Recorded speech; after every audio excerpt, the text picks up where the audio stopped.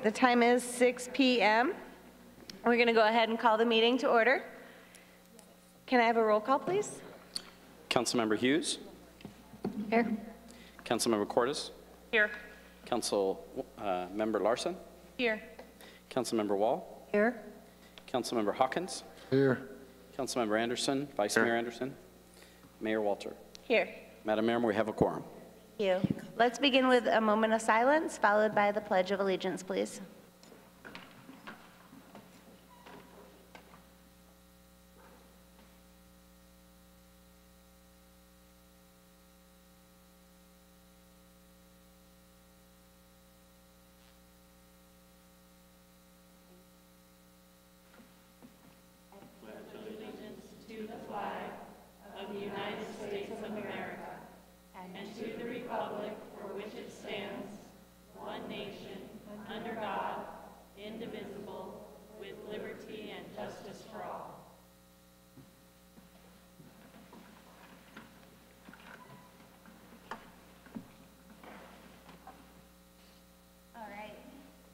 Now have call to the public.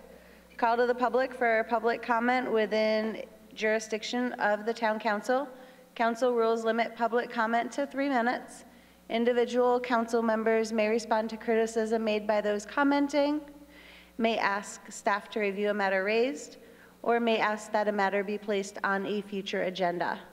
However, members of the council shall not discuss or take action on any matter during an open call to the public unless those matters are properly noticed for discussion and legal action. I do have 2 so far this evening. The first is Mr. Jerry Robert.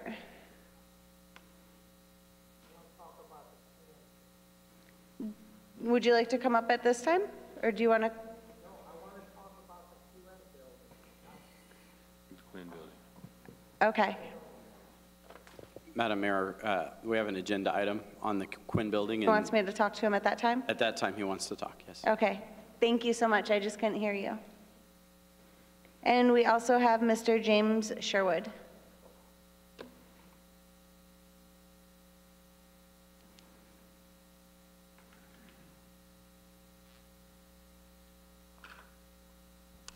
Mayor and Council, my name is Jim Sherwood. I'd like to speak about the proposed ordinance 688-19, maybe later get an opportunity to address the council also.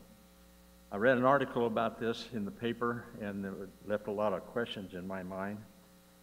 The old section has been completely struck out and replaced, given a restriction of only 2 vehicles, parking for 2 vehicles per residence. And in the new section, they have added a recreational vehicle storage, which will require a 6-foot solid wall with obscuring gates. I had my home constructed 42 years ago on the corner of 3rd and King Street, and where I have lived, it's 570 North King Street. During that, my occupancy there, I've had managed horses, cows, goats, chickens, ducks, dogs, and cats. I've also raised 6 of my 8 children there. And at no time have I ever received any complaint about the animals, their smell, their noise, or their appearance. Nor I've not received any complaints on my children either. So I have a 6-foot chain link fence around the back portion of my lot, and about a 3.5 around the front. I had aluminum slats in it at one time, but then I had to replace it because of the wind. We do have wind here in Florence from time to time. So what I would like to do is, I took a little time. I drove around Florence, and if it goes in like it is, and if it does affect us that are already here, there's 81 family residents in the town of Florence south of the river that would be affected by this this new update. So my comment is that I respectfully ask the council to remove, delete, or reject entirely section C in Article 4 in the proposed ordinance 668-19, or declare a defined grandfather clause. Thank you. Thank you so much for your input. We appreciate that. Thank you.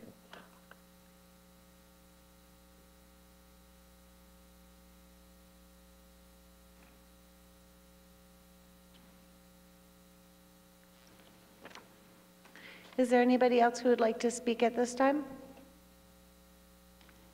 Okay, we are closing call to the public. Our first presentation is a presentation by the Florence Women's Club.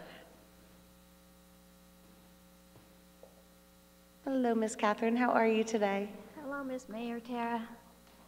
Very good, thank you. And I want to thank you and the rest of the council for inviting us here tonight.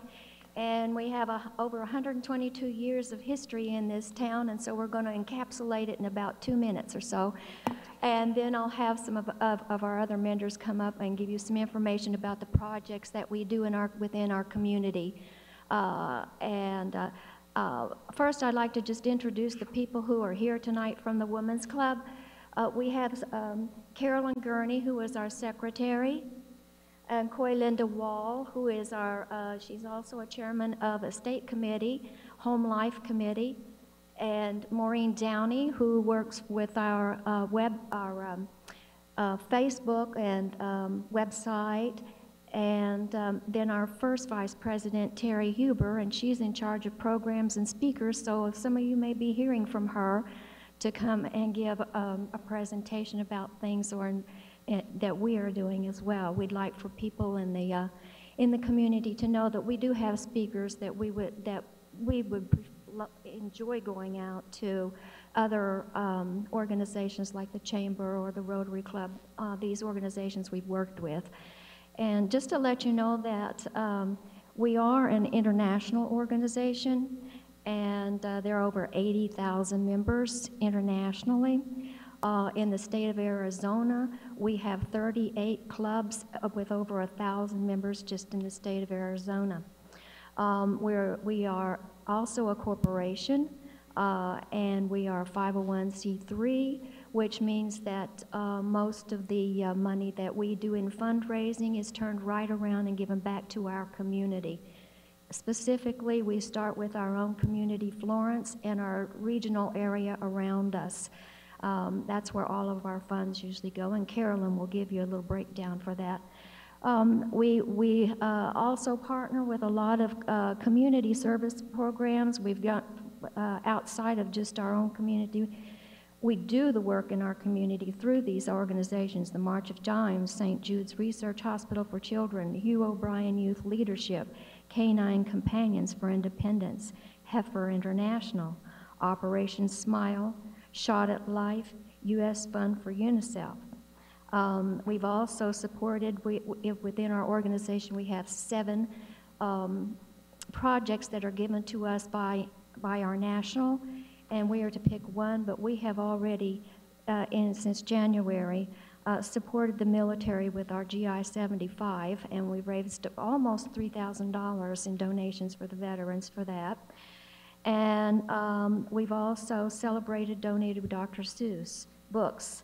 And so we will continue with those projects throughout this year. Our history was, we were chartered in 1897. You can read some of this in your packet, but we're just the Village Improvement Society, and we wanted to go, the ladies wanted to go around and make sure that the back lots and the streets and the empty lots were all clean, so they paid a lady 25 cents a month to keep the rake under her porch. The history of Florence is very much embedded within our organization, because we've done nothing but work for our community since 1897. We actually even built our own building, bought our own property, and partnered with, raised money through, one of them was a Liberty grant for $50. We started with that. Then we raised our own money through fundraising and took out a loan with the Southern Arizona Bank in Tucson, and started with the inmates in the prisons and had a contract with them to construct our building, and that was completed in 1929, and we've been there ever since. So I would now like to ask Carolyn to come up and give you an overview, a quick overview of our projects. Just to let you know, we do have, we will be leaving some applications here and with some other information here at the front desk if anyone in the group is interested. And so now we'll have Carolyn Gurney. Thank you. Thank you. Hi, I'm Secretary of the Florence Women's Club, Carolyn Gurney, and I would like to introduce a couple more of our members that are here. Mary Battle is our second vice president, and she's here. Raise your hand, Mary. And Leslie Rupp. If you saw our wonderful float in the GI 75 parade, Leslie Rupp is the one that created it for us. And if you also had an opportunity to see or purchase one of the t-shirts from that celebration, she also designed those. So she's a member of our club also. I just wanted to highlight some of the things that the Florence Women's Club did, and I'll just highlight a few things we did last year. We always participate in the historic tour of Florence because we have the only Spanish Revival architecture building in town, and we are on the historic registry. And it's a delight for us, but it's also a lot of work because we have to earn money we don't have an endowment or any other way other than ourselves to pay the electricity bill and the gas bill and all the things that need to be done for the building. Every year we hold a bottled water drive. We just had one in March with the Florence Fire Department, and some water goes to the police department too. And they use that to give out during the summer to clients that in need. Our fashion show, we also just finished that in March. That is a fundraiser that has expanded over the years. When we just had Florence High School in town, the Women's Club provided a scholarship for a graduating senior girl. When we added Poston Butte High School, we added another scholarship for those as well. And when a Florence Unified School District got a Santan Foothills High School, we also now give 3 scholarships that we earn money for every year to a graduating senior.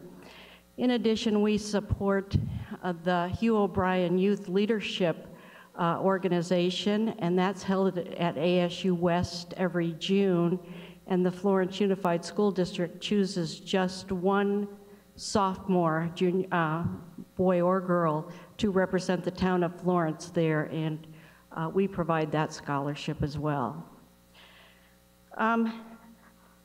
We also help, this year we just finished with the Florence Public Library, Dr. Seuss Day. We partnered with them to make puppets with all the children that were there. We had 20 children making puppets there, and the next thing coming up is on April 30th. That's a bilingual story time that the library is doing, and we'll be there as well to make sock puppets with all the children that they'll get to keep, so they'll have somebody to read to or to listen to when they get their free books that we also will provide. So last year with the United Way and the Rotary Club, we started reading by 3rd grade as an initiative in town to help with literacy. And at that time last November, we collected literacy bags, 50 of them, because there's 50 students at our Head Start here in Florence, and each one received a literacy bag that included a children's book, a bookmark, coloring book, crayons, information for their parents, all from the Florence Women's Club. And we will also be doing that again for the bilingual story time, and we also gave those out when we had Dr. Seuss Day. Also, I had the privilege of reading to Head Start this week, and it's always a joy to be with our littles, so that was wonderful for me. Just a couple other things that I wanted to mention, and that is our community calendar. It's calendar campaign time now, and we charge $7 for our calendar. The people that put their ad in this calendar are the who's who of Florence businesses. They support us that way. We also put all of the yearly information in this calendar. For example, all of your town council meetings are here, the Rotary Club meetings are here, the Women's Club meetings are here.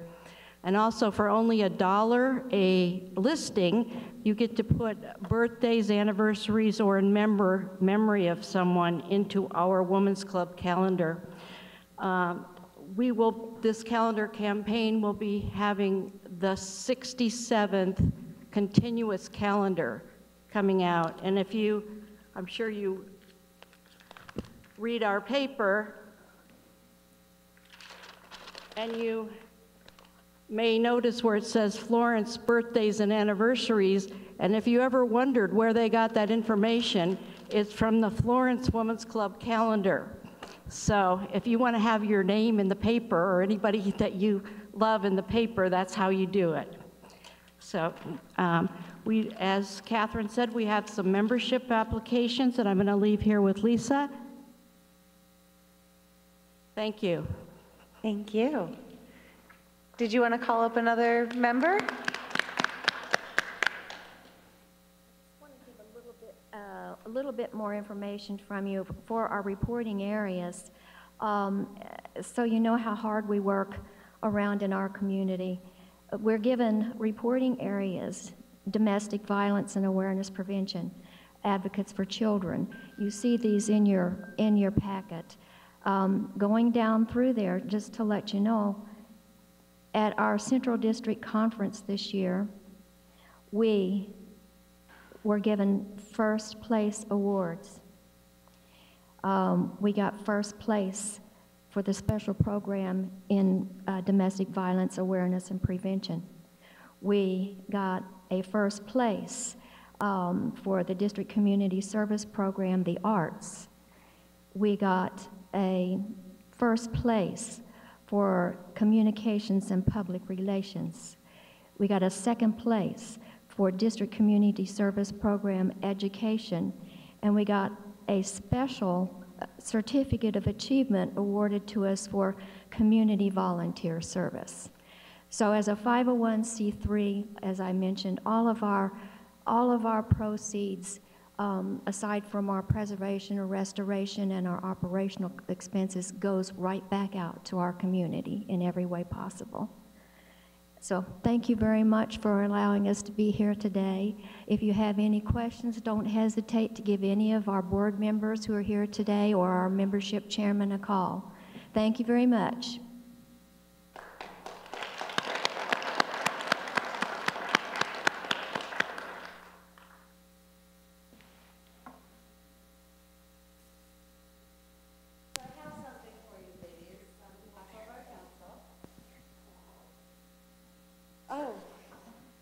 I thought my teacher voice would be loud enough.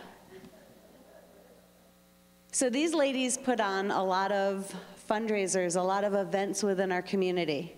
So I wanted to present you with a certificate of appreciation for all that you do within the community. I wanted to encourage everybody to take an opportunity to become a member, as well as for Mark to put out in the paper. Anybody can be a member. Some things that I was surprised to learn is how far your boundaries expanded. Even though they are the Greater Florence Women's Club, they extend beyond into Santan Valley and throughout Pinal County. So it's important to know that you can engage and interact. So thank you.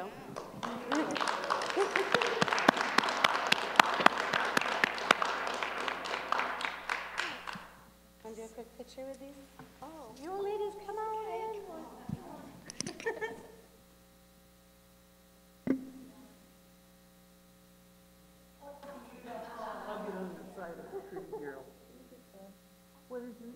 Where's the YouTube? Oh, no, no, no, come on over. Come on, come on. Oh, nice to see you.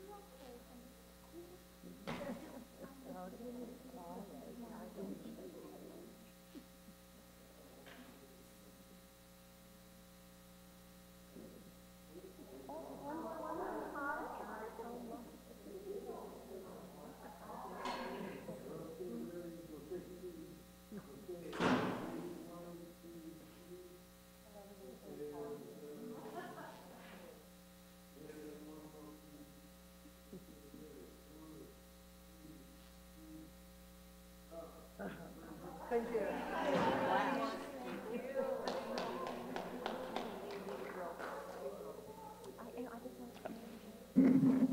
If I could just quickly say, we had a delightful experience. We had Claire to visit us for our fashion show, Mayor Ter's daughter, and she's been so delightful. The last 2 years she's been at our fashion show, so thank you for having her come. Where do you want this? I know, we love her too.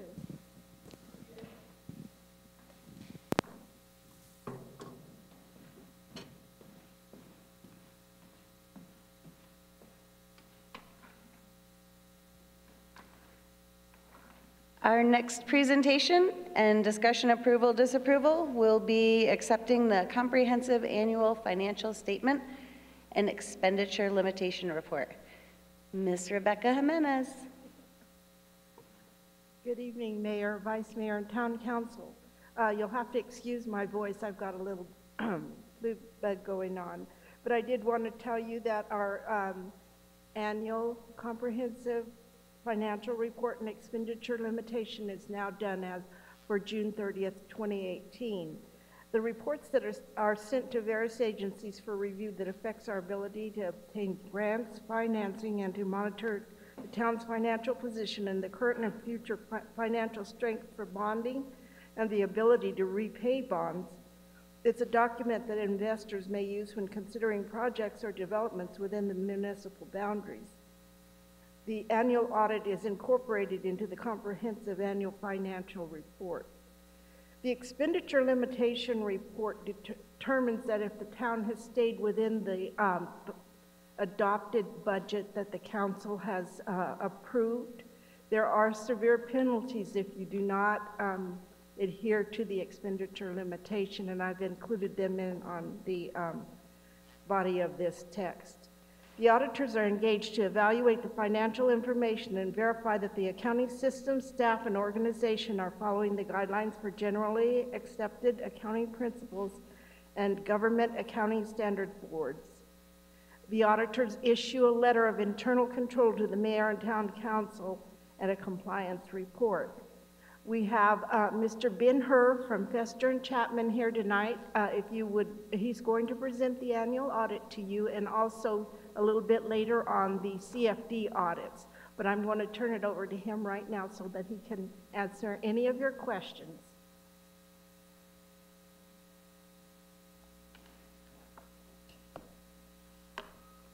Honorable Mayor and Town Council, thank you for having me to present your comprehensive annual financial report tonight.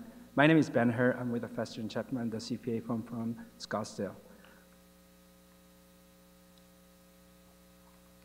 First of all, this is our first year performing the financial audit for the Town of Florence. As you're aware, it is always kind of challenging to have transitions from the one auditor to the other auditors.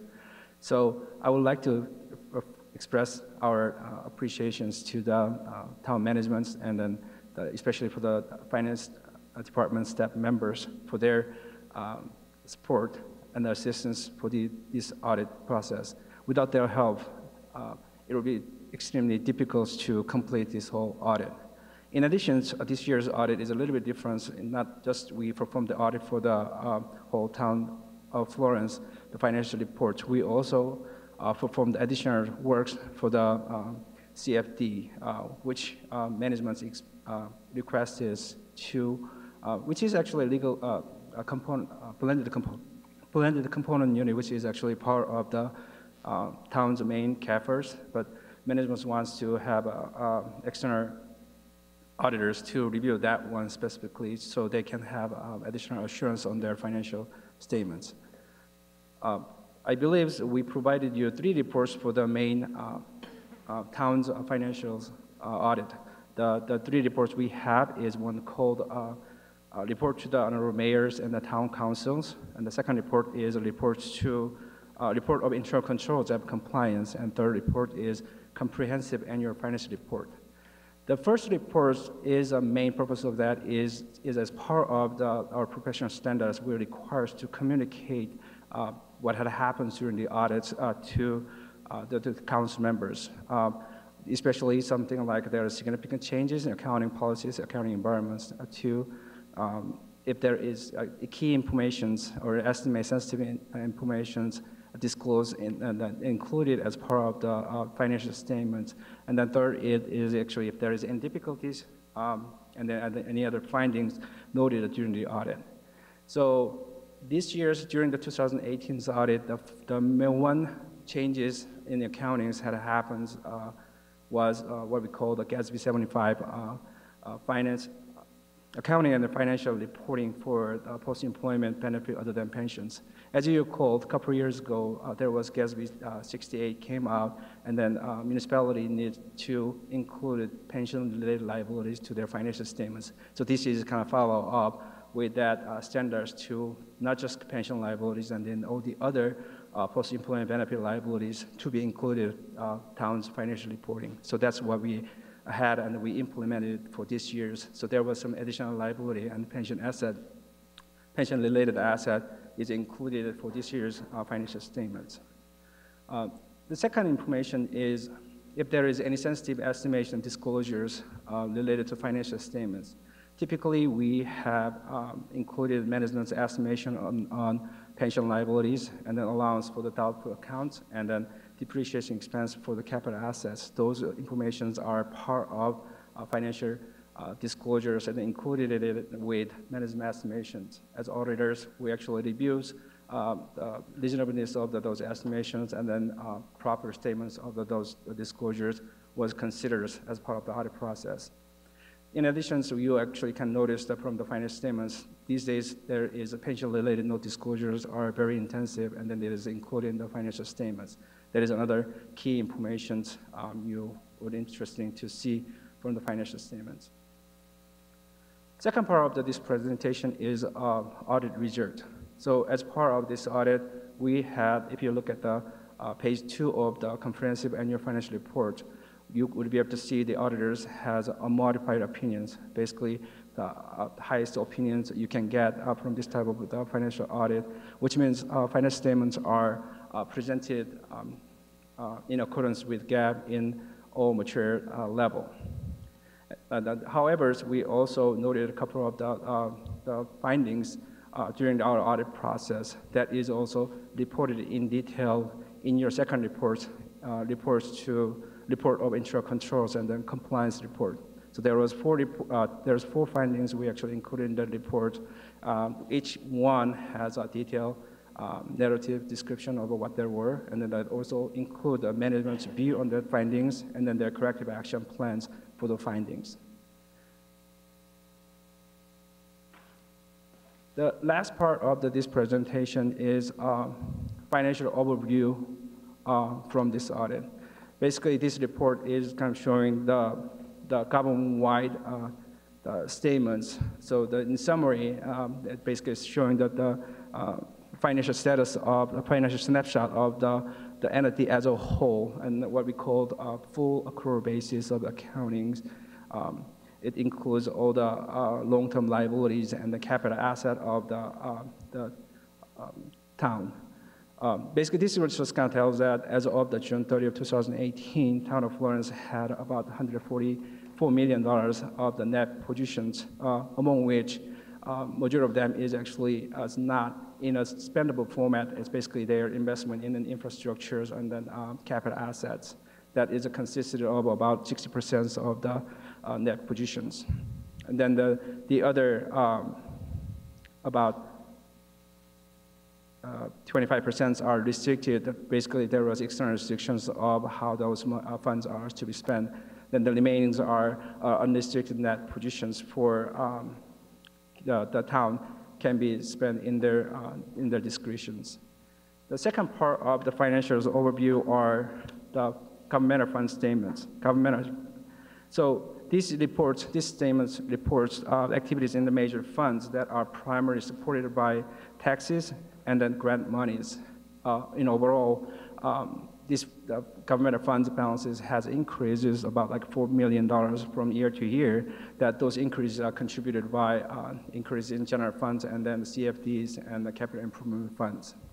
Even though there was some decrease in fund balances, highway and streets, we it appears to be it's all planned part of the budgeted the expenditures. And so the last part of the financial overviews are basically business types funds. The key aspect of those funds are the revenues received are sufficient enough to cover the expenses incurred for each major funds. So as you can see, the water and sewer funds has enough revenues to cover all the costs incurred for those funds, and then sanitation funds is almost break even. So basically that is actually support the purpose of those funds. The last slide included in here is for the pensions. So these days, as you are aware, that when the new pension standards came out a couple of years ago, the municipalities started picking up those pension-related liabilities assets as part of their financial reportings. And then for those informations are calculated by based on the actual reports provided to them by the third parties. For the town of Florence, you have 2 PSPRS plan, one for the police and the one for the fires, and then one ASRS plan. So this year's ASRS, the pension liabilities is about decreased about like $800,000, and then that is probably mostly because of the market improvements last couple of years ago. And then police and fires, and then there was like a minimal change in those pension liabilities. So this is concluding my presentations. If you have any questions. I do, but I'm just going to see if anybody else has any questions. Okay, so I really liked the format that you used. It was very friendly. In the report, it says what the town should do. I just had a question in regards to, do you help us? Whereas the first finding, it said the town should evaluate its year-end financial closings process and develop comprehensive policies and procedures. Do you make those suggestions, or do you work with our staff from this point to help develop those guidelines moving forward? Most of the times we are more likely supports your own policies and then procedures. When you actually come up with the policy and procedures need to be done for those type of for those kind of instances, we will work with definitely towns to make sure we come up with sound solutions for each one of them. All right, perfect. That was my only question. I really appreciated it, and you put forth a lot of effort and time, so thank you. Thanks so much.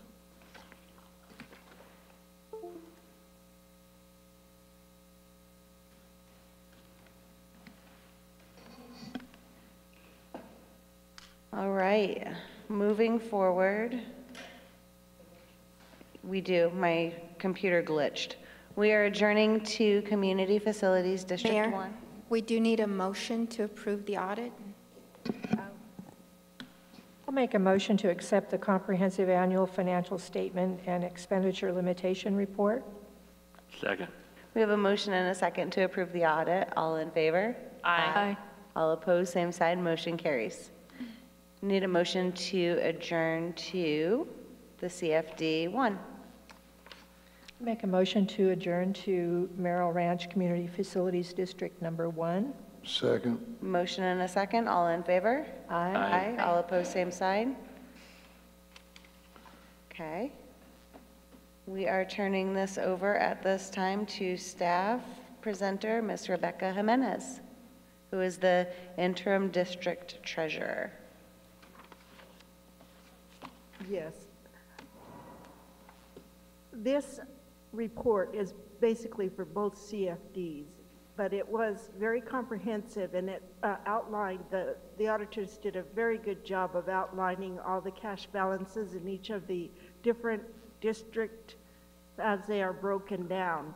CFDs are fairly complicated, and you have to keep on top of them. I think that as we're going along, hopefully I can impart some of this knowledge to the other staff. But it is very important that we get this, because we needed to know the cash difference between our tax levy versus the assessment collections, because there's a lot of important things that have to be done for both of these areas. So at this time, I'm going to go ahead and turn it over to Western Chapman. Didn't hurt.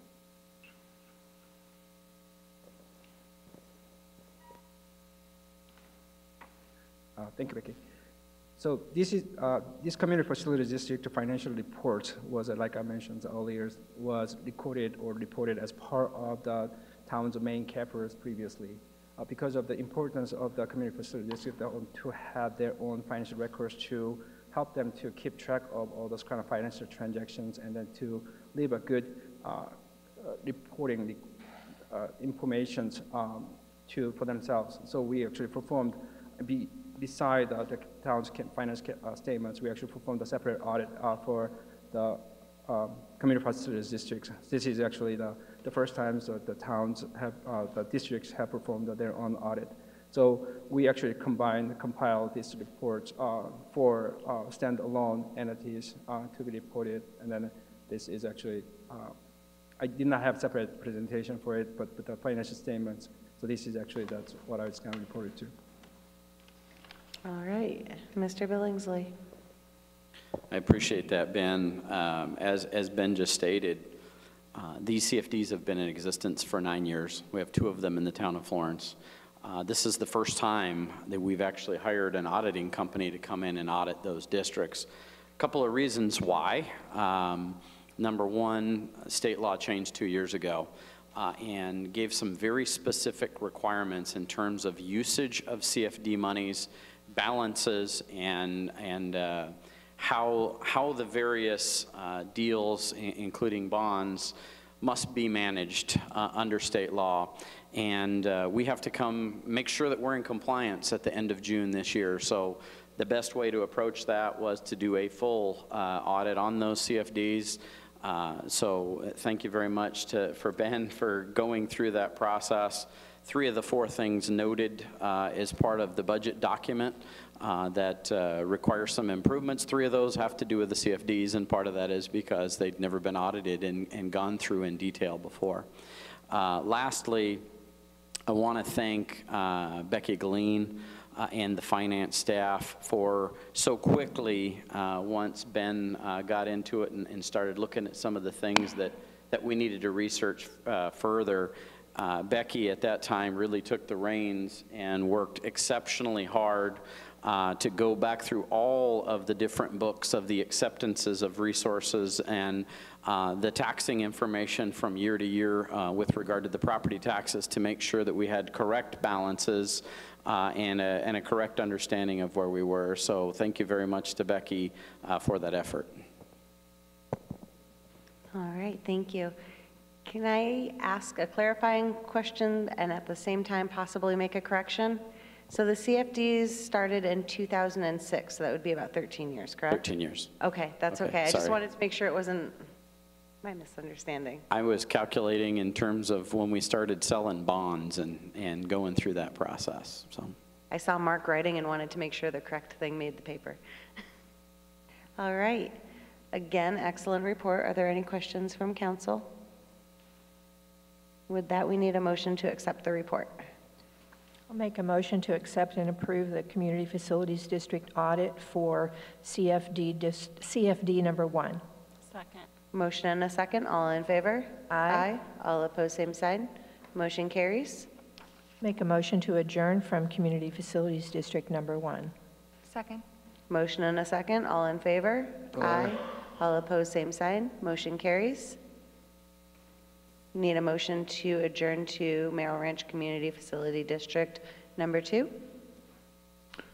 I make a motion that we adjourn to the Merrill Ranch Community Facility District number 2.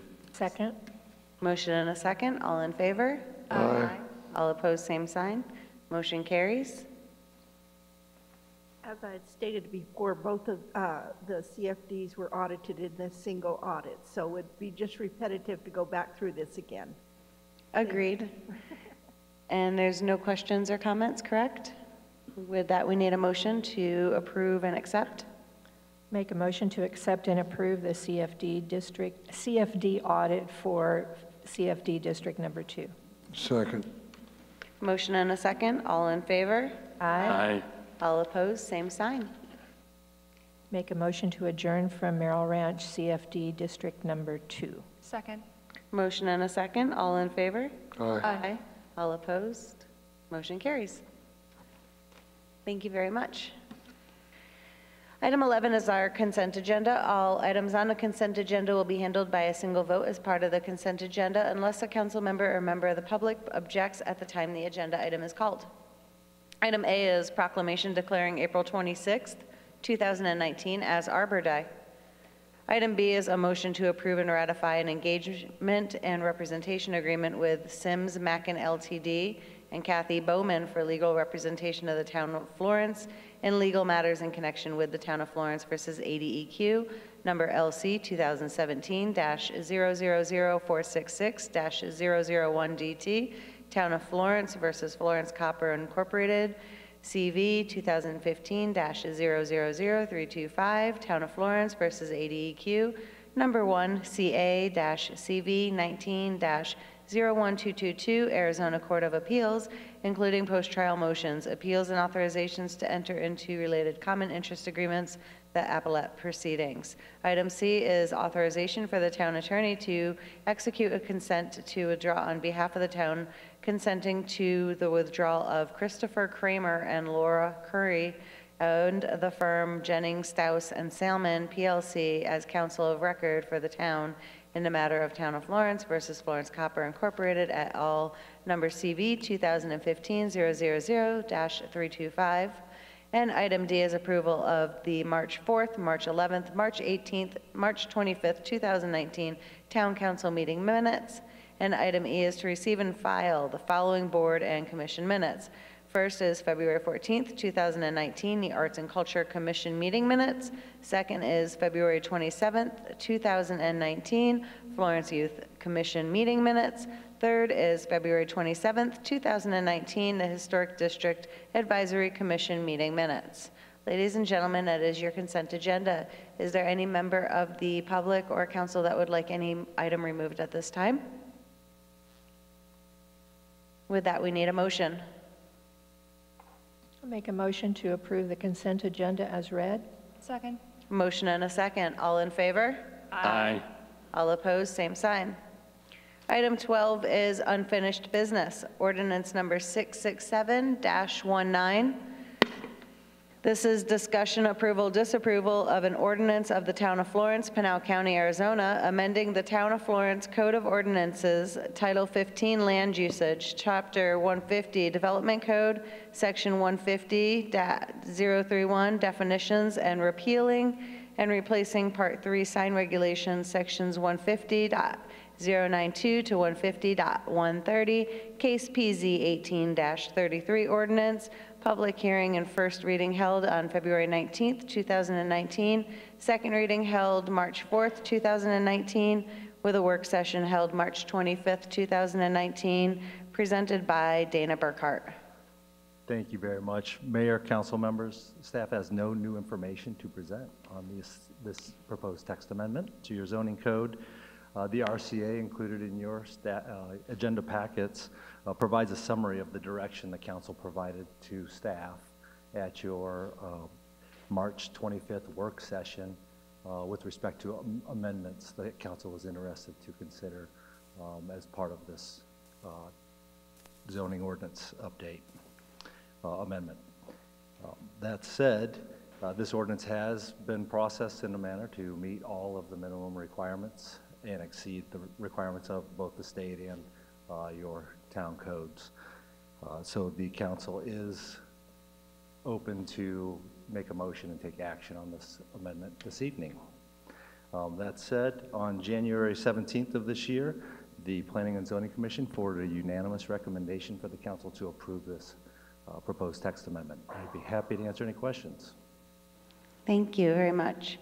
I do have one that I've been communicating with staff, and I want to share at this time with some council members as well. It has been brought forward in regards to item number 4, where it states parking standards for single-family and two-family residential uses. Item C, specifically I'm so sorry, I jumped ahead in my little notes. Wrong side. I know, I'm on the wrong one, I apologize. I got ahead of myself in the game. John, did you have anything? Oh, yes. Okay, I'm going to turn it over to you. Okay. Yeah, I have the same concerns that I've expressed before. First, the flagpole. We have a 25-foot limitation on flagpoles, and I think if Brian's not here tonight, we've already ordered, I guess we already have the flagpoles in that are, what, 30 foot? 35 foot? So we're already in violation of the code. I think this was brought up before about the word professional in the codes about having a professional appearance. That sort of bothers me because that's very vague. To be professional, a professional would have to do it. I also have concerns about the inability to put a sign on a fence, because if you tour around town, you'll find signs on fences. You know, we're a small town. I think we need to encourage our people to do business in a way that they see fit and a way that they can accommodate. You know, just minor things that this code doesn't allow. If you read it word for word, each weekend when we have signs out on the street about a yard sale, we're in violation of the code. If the kids want to put up a lemonade stand or something like that, they're in violation of the code. If the schools want to have a car wash and they're out waving signs, they're in violation of this code. I just don't like this code. And I do want to thank the planning and zoning for all the effort that they put into this, but I think this is just not the right code for Florence.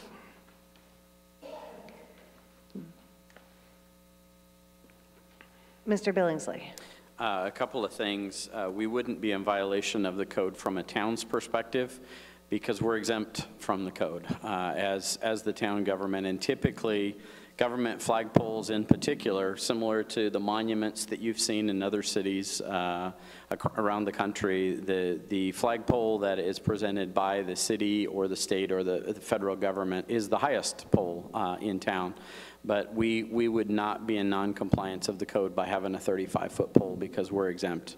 Our signage is also exempt from the sign code because we're providing things for the public good and for the whole community. Also, sign spinners or kids out on the sidewalk for a car wash, they are protected in the state of Arizona. That would not be a violation of the code. Sign spinners and folks out on the sidewalk physically holding active signs are exempt from the code.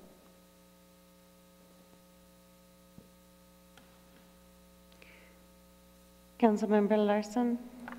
The only thing I was pondering about that I remember, and correct me if I'm incorrect, was that we couldn't have what's the correct terminology? Signage is away from the property. I'm struggling today, you know this. So that was the only concern that I had, was that, for example, there are certain businesses that are set back substantially from the direct traffic, and if we do not allow them to have signage on that frontage, most people would not know those businesses exist. That's the only part that has come to me since that meeting that I would like to bring forward as a possible change. Obviously, pending other people's decisions as well. Michelle, could you help me with something? Yeah. The house on Bailey Street, Loveworks, did they have a sign on their fence?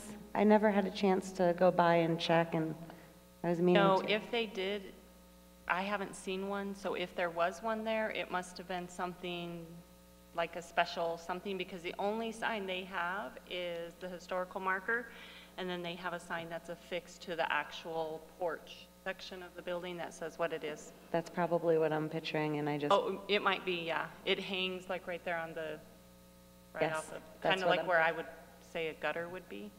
Yeah. I think Mayor? there's a couple signs on Butte, fence signs. In front of the paint and pour? Well, I'm familiar with the guy who does shoe repair. Mm-hmm. Yeah, over off of Butte on the left-hand side. Yep. I just want to make sure that we're not making it too, restrictive in some regards.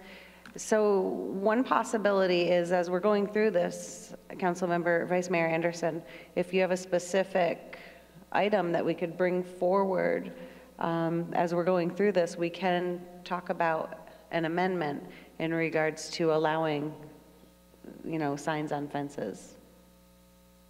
So do you have anything specific in this that you would want to? Well, I just mentioned that one on Butte, so that's one that I would talk about. Okay. I know there's some signs in yards on Butte about the Windmill Winery being down the road, and I was told that's probably in violation of this sign code. Do we have any business owners in the audience or any residents that would like to speak in regards to the sign code and how it may or may not impact them, or any suggestions at this time? Mayor, as they're coming up, oh no, go ahead, come up, I'll talk fast.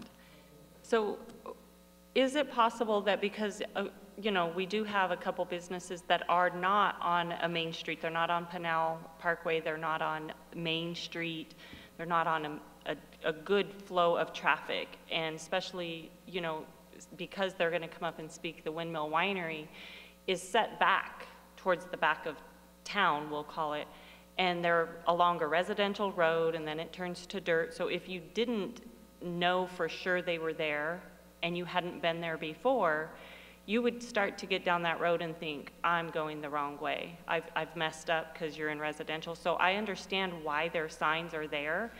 And we have the beautiful sign as you're coming in and you cross over the bridge.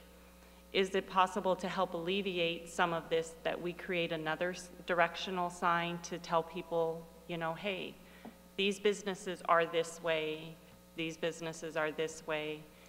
And then it would help, as John said, there's signs in people's yards or in easements and things that would help maybe alleviate their need, because those signs aren't cheap and they disappear.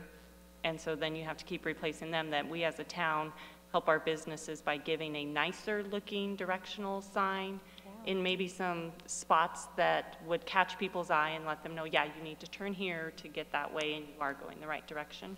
Another one, Michelle, sorry, before I want to bring up is Desert Rock Church. They have the daycare, and so there's going to be other businesses that this will run into. So while I think that's a great idea, and I love that we would be accepting the responsibility, I also fear that people might see that as favoritism, of course, but also that you have to make sure that we're thinking about all the different spots where that might come up too.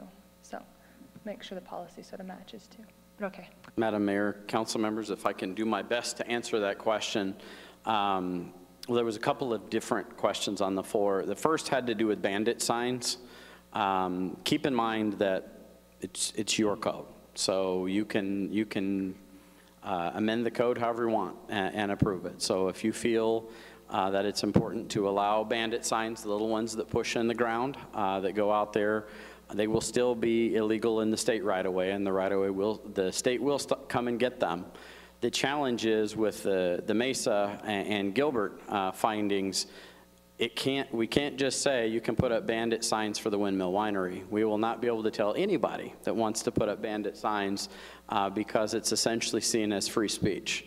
I will tell you that many communities, including a couple that I've worked with in the past, have had tremendous problems with bandit signage, hundreds and thousands of them that have gone up during the weekends for properties that were on sale or home builders that were having open houses, et cetera. So bandit signage, I wouldn't recommend, and I would tell you at some point, you would want to reconsider, because you'll get more complaints than you'll get happy letters for allowing bandit signs.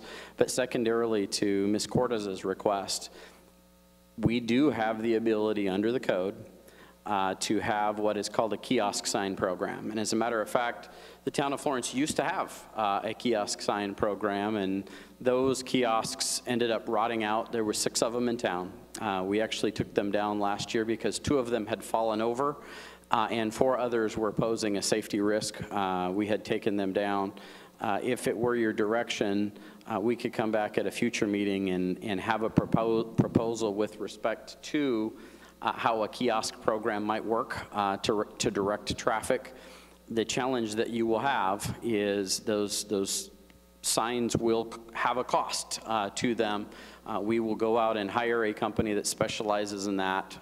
They will be in the town right away. They will own the signs, but there will be a cost per month to be able to place on there, and it would be on a first-come, first-served basis. So there may not be enough availability for every business that would want to advertise, but it has to be open to everyone, and you have to have a protocol in terms of who's allowed and who's not, so that you don't run into the favoritism issues.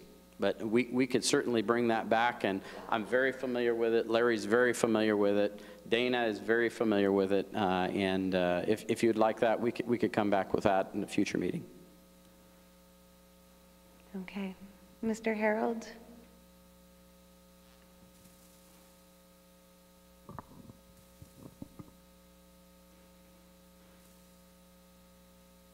Mayor, Vice Mayor, members of the council. Let me just address a couple of different things. One, we've been doing this now in Florence this is our 20th year being here. We have always fought a battle of trying to get people to find us. It's a constant issue that we faced. We withheld this last, maybe 3 months ago, we finally did a few of the bandit signs up and down the street and so forth. I don't like bandit signs. I agree with what has been said, that they will ultimately cause more problems than they're worth. But there needs to be some methodology for getting people into these business corridors. To me, one of the big issues that Main Street has faced forever is that nobody knows that it's there. Lots and lots of traffic up and down 79. I can't tell you how many people come to the windmill and say, gosh, we didn't know you were here. And they don't know that Main Street is there either. So to get people, whether it's the kiosk concept, is a great idea that worked for the time that it was up and so forth, in a way of getting something that is, John, I know the word professional, I'm not sure what that means either, but that is a way to get a professional look onto these signs and get away from the bandits and maybe the homemade signs and that type of thing. But, I mean, there's the old saying that goes that a business without a sign is a sign of no business. And I think that is very, very true. That held for so many years and different things that I've been involved in. So I would encourage you to find some solution to try to get people into the business corridors that you want to promote and that you want to save. It's just not going to happen by itself. And the bigger we get, the more traffic that goes. I mean, I don't know what the word is, but the traffic was backed up from Country Thunder to Butte Avenue on Friday evening. There's lots and lots of people that are finding Florence, and there's going to be more as the years go by. Opportunity zones are going to begin to be huge in what's happening in this town. The north-south freeway is going to happen, and we need to be ready for that, and we need to have these ordinances. I think you've done a good job in getting a basic ordinance in place. I think it just needs some fine-tuning to help those of us that are in business here. So that's my 2 cents. We appreciate your 2 cents. Thank you. All right, council members, how do we feel about directing Brent in regards to researching that kiosk? I would like to see that. It doesn't even have to be that specific kiosk, but just research some ways to find that we could help our businesses advertise in a more professional manner that would not disturb the community. I like if it's more vague personally than looking at just the kiosk, because I don't want us to be pigeonholed into this is what the kiosk is and what it must look like. I'd like us to explore other avenues for us to provide a signage for off-street or off-main roads. I don't know the right terminology. Road businesses. We had this same discussion 2.5 years ago at council with respect to the old sign code and implementation of the old sign code and off-site signage. And the decision was made at council at that time And I believe we paid about $35,000 to construct the sign that is now out on the Main Street extension, specifically directing people to the downtown. And the direction that was given to me at that time was that we would not advertise for individual businesses, but we would try to direct people towards locations. And so that was our first soiree into that, that situation without violating the sign code and without creating a billboard. I know that the business community was very happy, and we got a lot of very positive comments when that went up.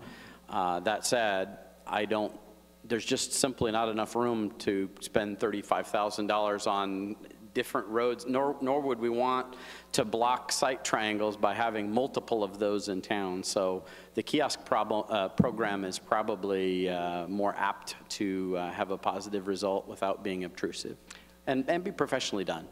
Well, before we shoot down any other ideas, I would like for you to explore some other ideas and not just pigeonhole us into the one.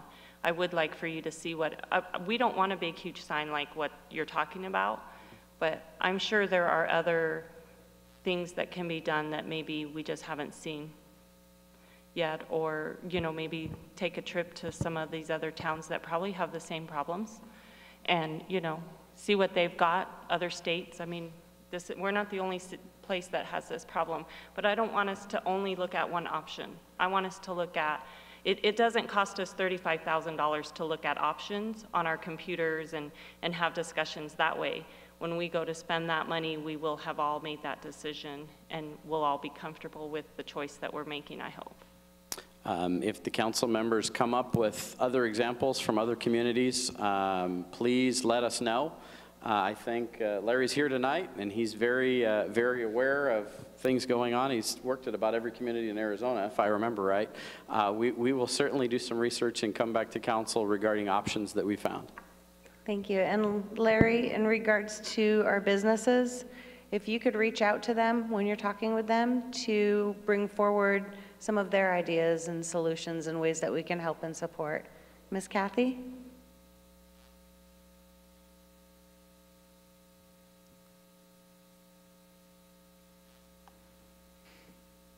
Mayor, Vice Mayor, and Council, I just wanted to mention a few years ago, Mr. Christ had brought an idea to HDAC at the time to do a wall mural on the side of Butte, the large, I think it's a, well, it's a vacant building.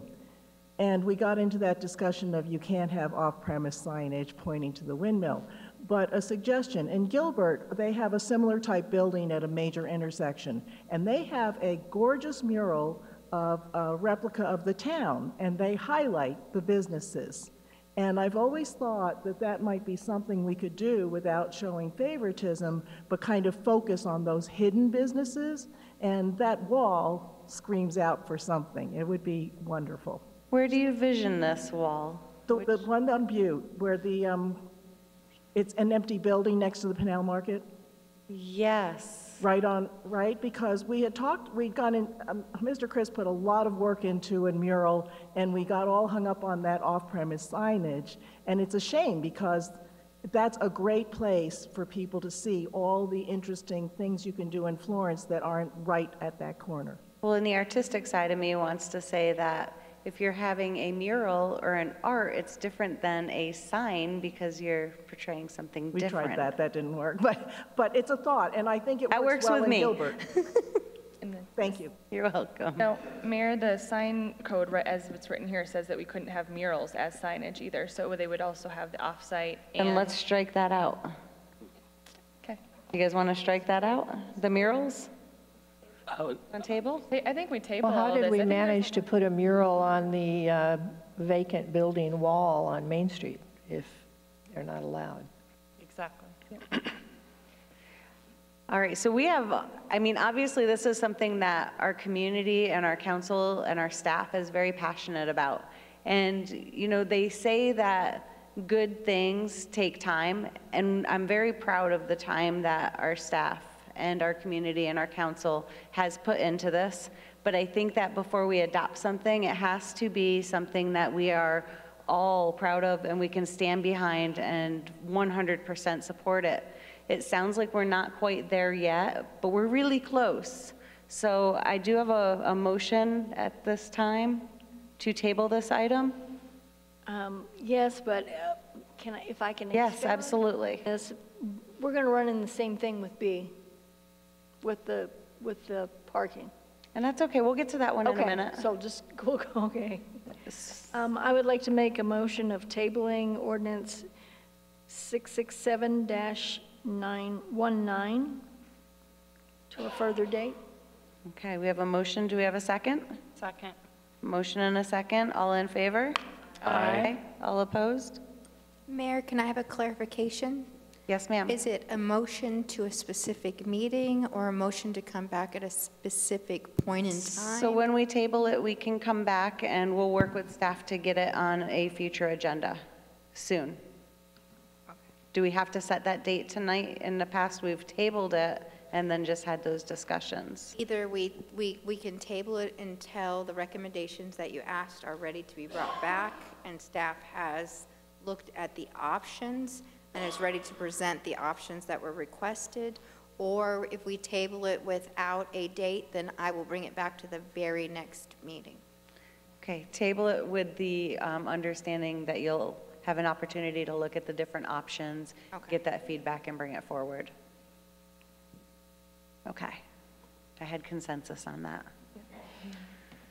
All right, and I do appreciate your hard work, everybody's hard work, and we're doing great. We're making a lot of positive progress. So item B is ordinance number 668-19, discussion approval, disapproval of an ordinance of the Town of Florence, Pinal County, Arizona, amending the Town of Florence Code of Ordinances, Title 15, Land Usage, Chapter 150, Development Code, Section 150.031, Definitions, and Part 7, Parking, Loading and Unloading, Sections 150.156 to 150.167. This is case PZ 18-34, ordinance. Public hearing and first reading held February 19th, 2019. Second reading held March 4th, 2019. Work session held March 25th, 2019. Mr. Dana Burkhart. Thank you again, Mayor, council members. Again, there's no new information to present you for this proposed text amendment.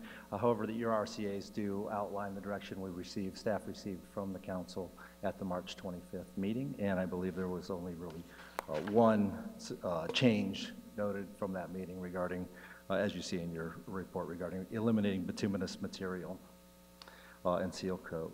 With that, and similar to the sign code, this ordinance amendment has received all the minimum and excessive public notification advertisement. Council is free to take action and make a motion, take action on this proposed amendment this evening. On January 17th, the Planning and Zoning Commission forwarded a unanimous recommendation for the council's approval of the text amendment. So with that, we'd be happy to get involved or respond to any questions you might have. Okay, I accidentally started on this at the prior agenda item, but I've had many residents contact me in specific regards from the Florence Core related to, on page 5, it was section 4, parking standards for single family and 2-family residential uses. And this was item number C, where it talks about the recreational vehicle storage.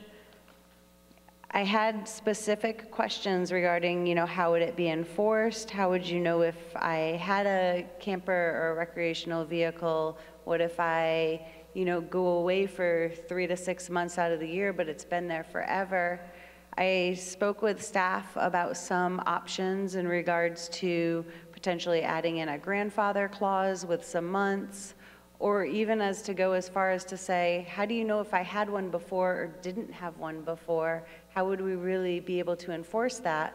In some of the discussions that I've had with staff recently, as today, I said, well, maybe moving forward on new builds, because we have new builds in our community coming forward. And I wanted us to have an opportunity to discuss it, because these are recent conversations that just came about since our last meeting.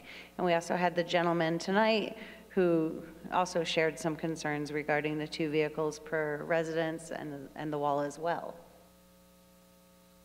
So that was a lot. Go ahead. Thank you very much, Mayor. I'll address each of those. First of all, regarding recreational vehicle storage, that does sound like a great solution, is to keep that existing language and add as of the adoption of this code for new construction, or as of the certificate of occupancy for new construction, should it be after the date of this code, or today's date basically, or 30 days from now when it becomes effective. So we can make that alteration or insertion in that code to establish a sunrise date for this code, and specifically what it affects, being new construction only, or new home residence permit. Okay. And then with regards to your second question, I was looking in the code to see where that reference regarding maximum of two vehicles per residence, and I don't believe that is included in our code, and it might be a misinterpretation of our minimum required parking spaces for single-family residences, which is 2 parking spaces, which is very appropriate for a single off-street parking spaces, which is very appropriate. Through PAD process, we can approve on-street parking as part of certain developments when they're urban and more, or have a more urban feel, or high density, or something in the historic town center. But in general, when a new home is constructed, we do require that they show 2 off-street parking spaces for that use. So I think Madam that might Mayor, be it. it's on page 9. Thank you. The additional minimum required spaces would be 2 per single-family residence. That doesn't mean that that's the maximum. It's the minimum requirement. Okay, thank you. Is that the way you understood it, sir? Yeah, come on up, sir. Yes.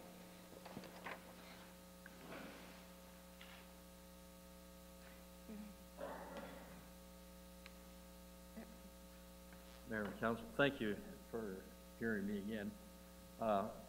Make one clarification on what I said earlier. I do not have all those animals in my backyard any longer, and I also don't have any children at home either. So, one of my biggest concerns was the very first part of the ordinance here. It says any proposal for the construction of new off-street parking facilities or the modification of existing off-street parking facilities within the town shall be subject to the following, which would include my concern about the number 4 in C there, I believe, on them. What I have a large lot. I have 3 boats in it. I have 2 utility trailers in it. I have a garden in it, and yet I can take my car or my pickup truck and go in there and hook up to any and all of that area. And so I'm very proud. The fact is that I was able to acquire this property 42 years ago, and it served me and my family well. However, the block wall, it would make a great financial burden on myself. And Florence gets a little warm, and I don't enjoy thinking that I would have to live in a box with no circulation either. So you take a look in all that stuff. I keep my property clean. It's been pictured in some of the things for the town in the past, and so it's I don't like a tricey place, but I do have, and I just recently my 3rd boat is a pontoon boat, so needless to say, it sticks. You can put a 6-foot chain link fence or a block wall around it, and you're going to still see the boat. It doesn't make any difference. See? So that's my biggest concern is that. So I appreciate your attendance to this, and I thank you very much. Okay. Thank you very much. All right, so it sounds also like some of your concerns are what I've also been hearing, and Mr. Burkhart suggested regarding maybe only on new developments moving forward, so that way that's something kind of uniform within that area of the community, and it's not negatively impacting people that have already been here and, you know, imposing something that could be negative on them. Mr. Billingsley? Well, first off, I want to commend the gentleman who is utilizing his democratic right to come and speak before the council. I wish more folks did that. Secondarily, I want to say thank you very much for reading that code. And I mean, it's not a lot of fun to read those things, and most people wouldn't understand it if they read it anyway. So very impressive from somebody that sits in my seat to have a citizen take the time to get it out, read it, come forward and comment. So he should be held as an example of what being a citizen really is. So, sir, we appreciate you. Secondarily, the comment with respect, and I think Councilmember Wall commented on it well. We've had a lot of comments in the last 3.5 years about people parking on the street, or there not being enough parking in front of houses. And so one of the things that we wanted to make sure that we included is that development should provide at least two spaces for cars as a minimum that are off the street with dwelling units, which of course those new houses in our subdivisions, that's required by the CCNRs in those subdivisions, but we want to make sure that folks provide opportunities on new builds in the town of Florence as well for off-street parking, and that's the only thing that I wanted to clarify, but Ms. Wall did that for me.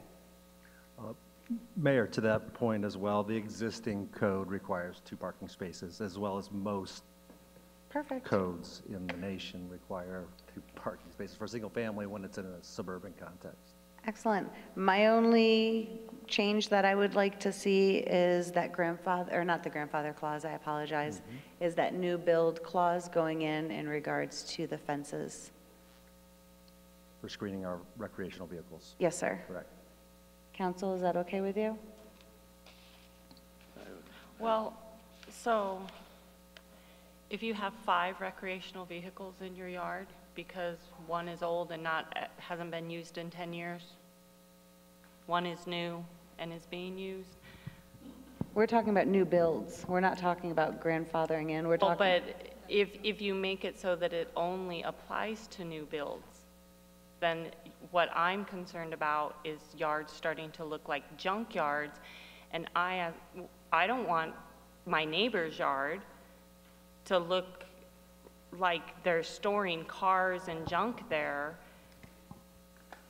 because it does affect your property values. So my concern is, yes, if you have one, you know, if they're being used, that's one thing, but if they're just sitting there and they're falling apart and stuff, and you literally are just storing stuff, where's the balance at? Is that where code compliance would come into effect? Can you talk to us a little bit about that? Correct. Mayor, Councilwoman Cordes, the current town code does restrict the storage of junk automobiles or automobiles that aren't registered or licensed or inoperable. And that's the mechanism we use to identify vehicles that are inoperable and need to be removed because of the junk scenario. Does that affect also boats and ATVs or other recreational items as well? It's less clear. We use not only the city code, but the property maintenance code, which is on the agenda, later on the agenda, to do those things. I really appreciate Councilmember Cordes bringing up this point, because if you recall, we had 3 separate meetings last year where we spoke, the staff, the council, as well as a work session was one of those 3, about property maintenance, about code enforcement, and about the looks in our community as well as property values. And we do a lot of code enforcement currently with respect to RVs. Curtis spends a lot of time on that. From a staff perspective, 2 things. Number 1, I'm not aware of another city that doesn't have this similar provision in the code. As a matter of fact, most cities, and Dana works for a lot of different entities, don't allow you to park RVs at your house. So Florence is already very liberal in that way, but absolutely the more unscreened things that we have and we allow in our town, the more that depresses property values. And it depends on a case-by-case basis. But sometimes we can't, from a code enforcement perspective, prevent things. Primarily with RVs, we have two main problems in Florence. One of those is people parking their RVs in the right-of-way because they don't have room on their lot to park their RVs, which we deal with a lot. And secondarily, people living in RVs, which is very clear that that's prohibited under the life safety codes. But the reason that we added this provision is because, as I said, every other community either has a screening provision or doesn't allow it. And number two, to try and assist in the look of the community and to help property values. A couple other ideas that I was having. Is there a way to have, say, a time frame and have a certification process? So if they are grandfathered in and they truly own it, they can bring their title down to XYZ location, get a certification to show that they had one at that property, and therefore allows them to not to have this grandfathered process? Or is there a limitation we could set on the number of ATVs? Because also there's other things that are, or not ATVs, there could be riding lawnmowers or other things that they're storing that we could allow on their property at any one given time. I mean, is there other ways that we could think about this policy so that way then we can have sort of the best of both worlds, where we can be protecting the property values of their neighbors down in core, while also allowing the people who are truly grandfathered in to have that opportunity? So I would have, there's multiple questions there. So let me approach it three different ways. Number one, we decided as a group, or council decided, that we were not going to do proactive code enforcement. So we don't drive around town and see who's got RVs unless it's a life safety issue, et cetera. Typically, we do reactive code enforcement, which is when the neighbors complain, when folks turn people in for various issues, including weeds, et cetera, unless we see it as a life safety issue. Those are the top priorities, is the reactive side, the ones where we get complaints or it's in the right of way or there's a life safety issue. Secondarily, there really isn't anything in the code that says how many boats you can have or how many ATVs, et cetera. That simply doesn't exist. The third thing, so it would have to be a life safety concern, et cetera. The third thing is 6 of our council members live in Anthem.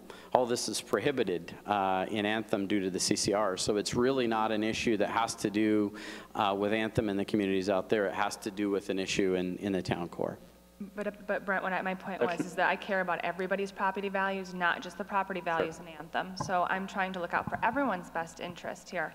And my recommendation with a number of vehicles, and there are a number of things, was that at that point, then it would say, well, you have 3 of these vehicles in your property. Now you have to have a screen. Now you have to have the fencing requirements.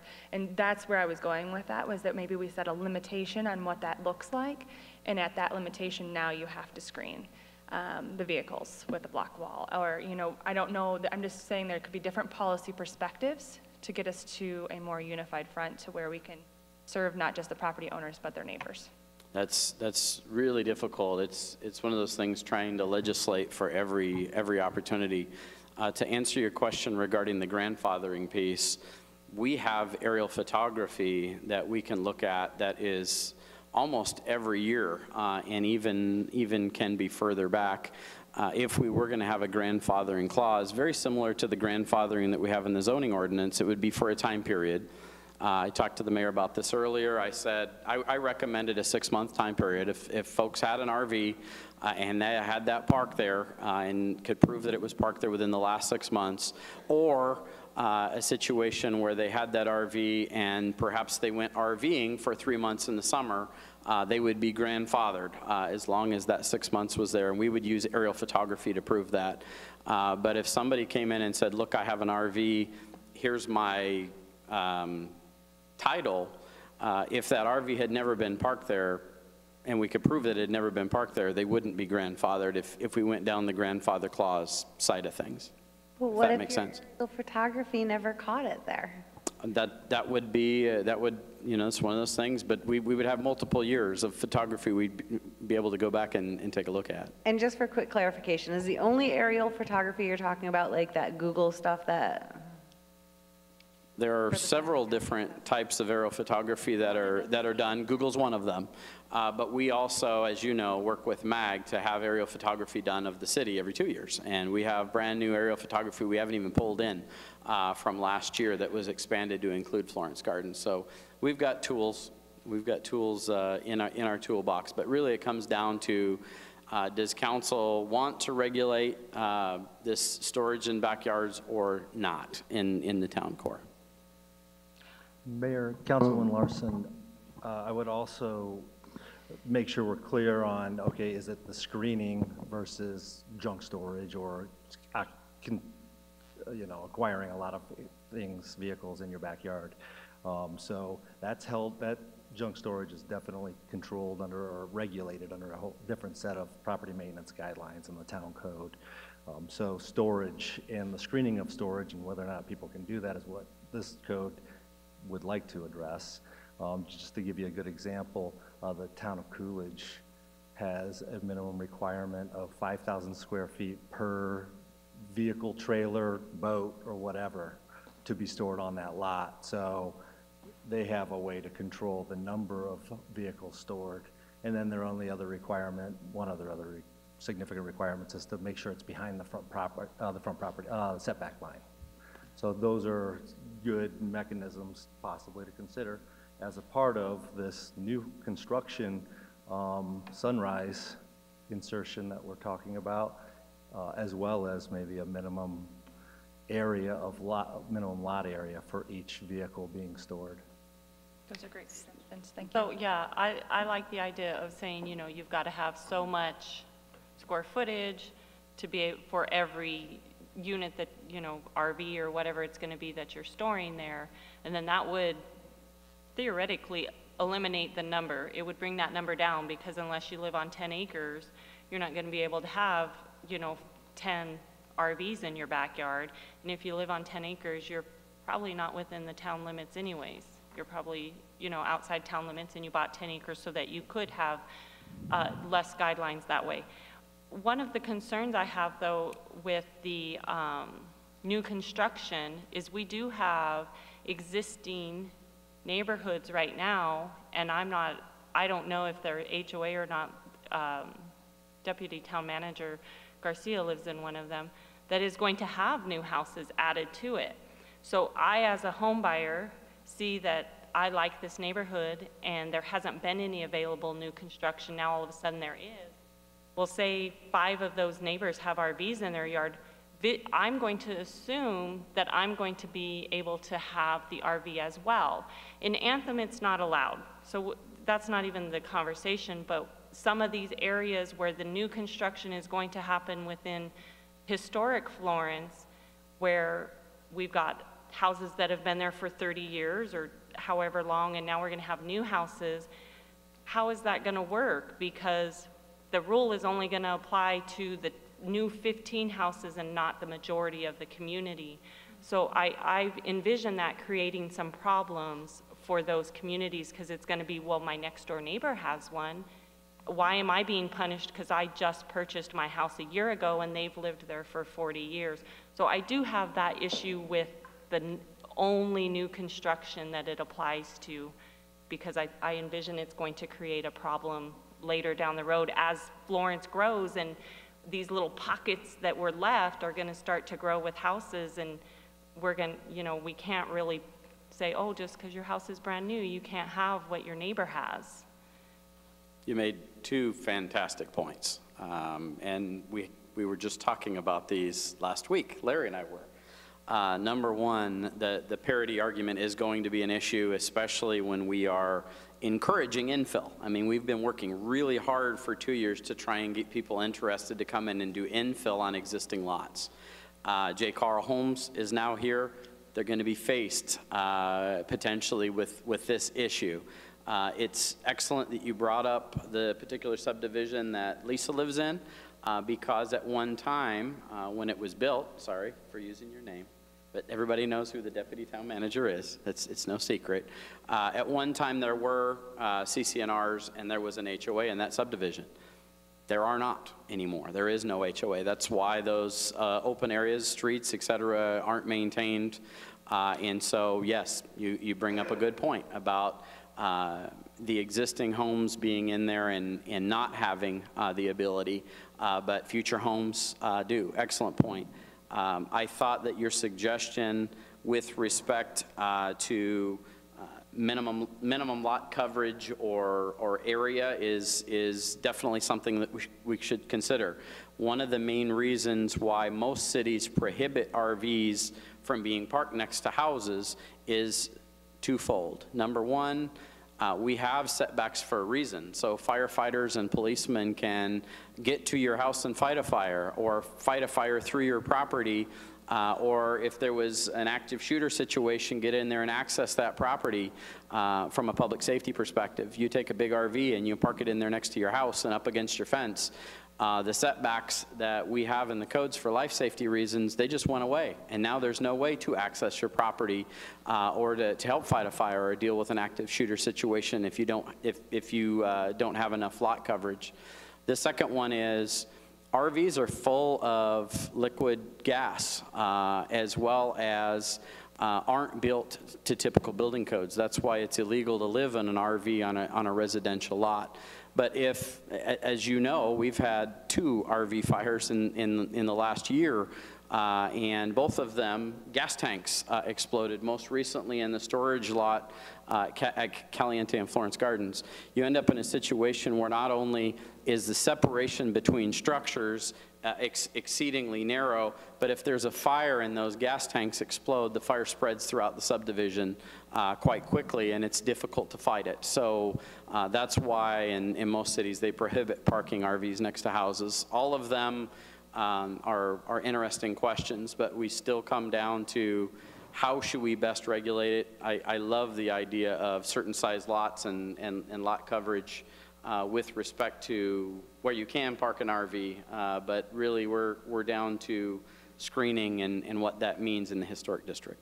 I just wanted to clarify real quick, is that we keep saying RVs as if that's the only thing that's included in this. Obviously, there's boats and trailers that are called out, but a recreational vehicle could include like a dirt bike or an ATV. So you might not have a big giant RV, but you might have, 4 dirt bikes or 5 dirt bikes. So it's things that we have to consider like that, we think on these big scales, but sometimes these are smaller things that people might be having in their yards that will be affected as well.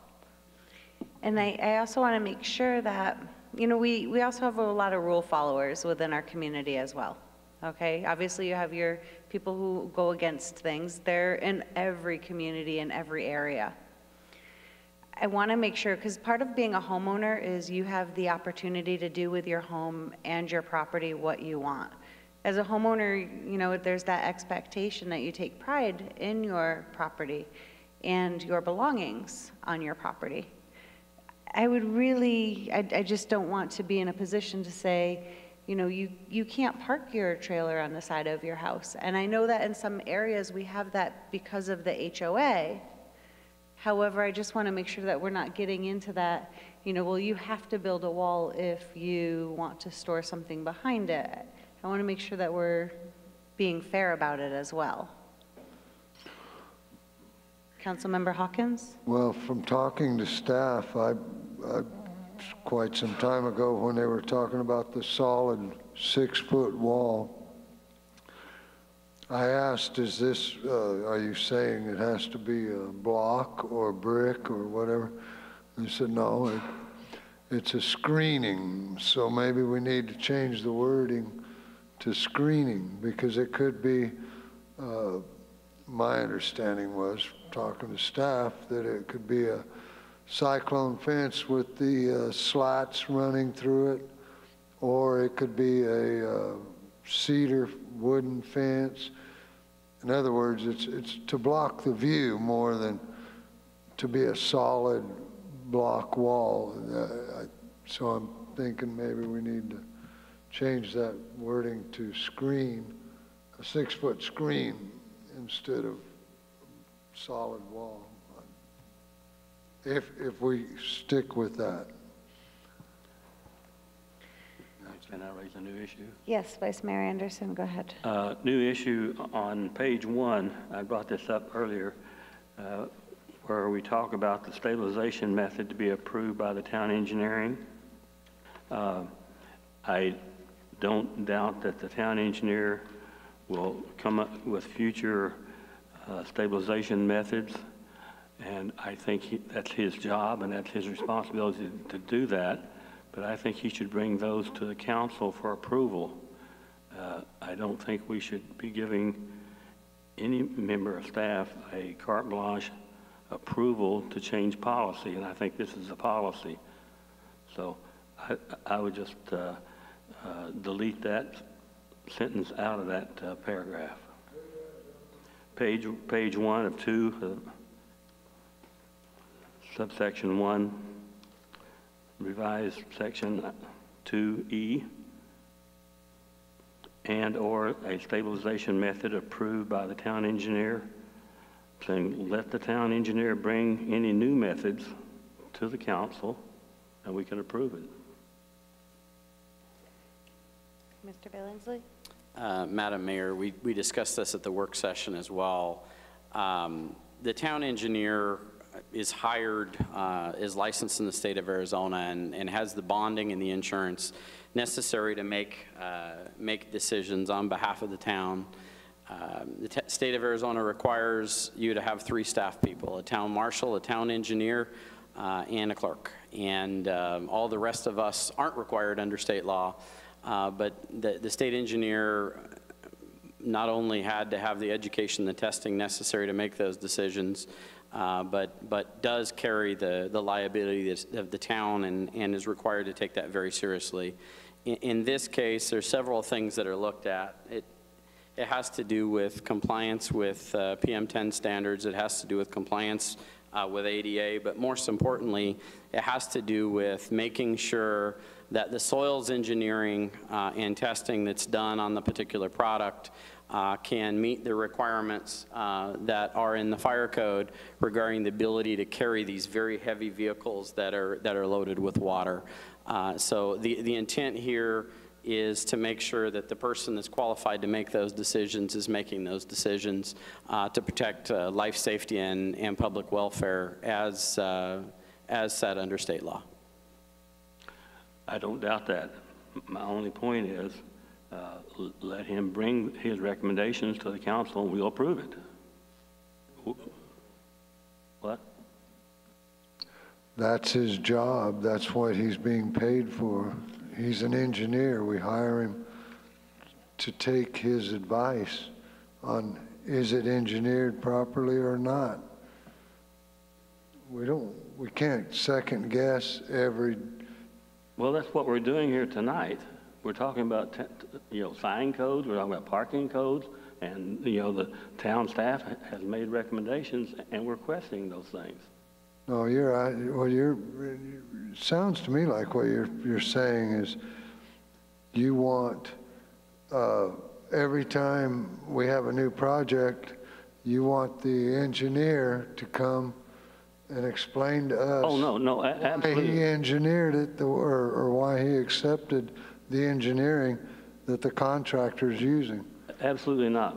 Well, that's what it sounded like. No, what I'm saying is if they come up with a new stabilization method, a way of stabilizing a parking lot, for example, or a street, if they come up with something other than concrete or asphalt or, crushed granite or whatever those methods would be, I think that the town needs to approve that method. Well, we can look at it as it comes along. I'm sure our engineer reads all the latest technology. Oh, I would expect him to, and I think that's his responsibility. Right. I would think that he would bring the best option to us, I would hope. Is there a way to, and I'm going to ask I don't get staff's feedback on this, if we put stabilization method approved by the town engineer, comma, as presented to council. If I'm understanding Vice Mayor Anderson correctly, he wants to be in the loop about it? Yes. Not necessarily saying what to do or what not to do, No, just to understand what's... Yeah, I think this is a policy issue, and I think that's our responsibility as councils to prove policy. Can I ask what the point of that would be? Like what, I guess I would, for somebody who's not an engineer, if that comes before me and they say, I am an engineer and this is what I would approve, I would say, okay.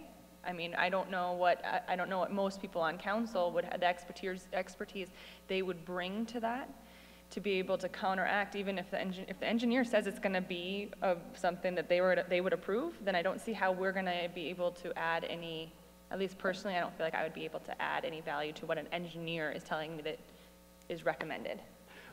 Well, if you look at the way the paragraph was originally, but the penetration treatment of a bituminous material and seal coat of bituminous binder and a mineral aggregate, when I looked that up, I found out that is not approved by the EPA. Now, our town engineer was promoting that. So your concern is more that he would use a product that, not that he would, but that there would be a chance that we could have a product put down that one is not within EPA compliance or approved by them, or that maybe just we as a town would not want there for whatever reason. We don't think it's environmentally safe or whatever. So that's why you're wanting it to come before us, so that we could at least know what it is and have time to look at it before he puts it down. So not necessarily just so we were more informed of the product? Absolutely. Okay.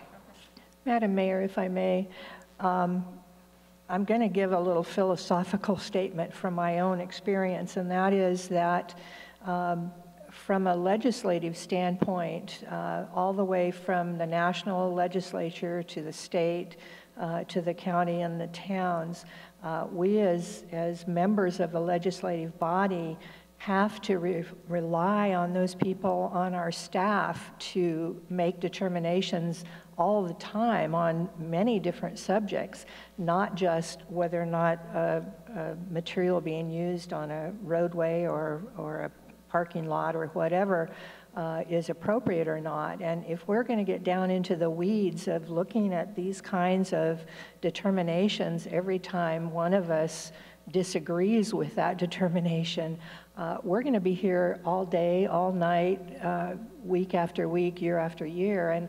And with all due respect, I think this is an issue that is not really within our purview. As Councilmember Larson mentioned, we're not experts in this area. We are not engineers. And we have to have confidence that the people we hire and that our management hires have the ability to make these determinations.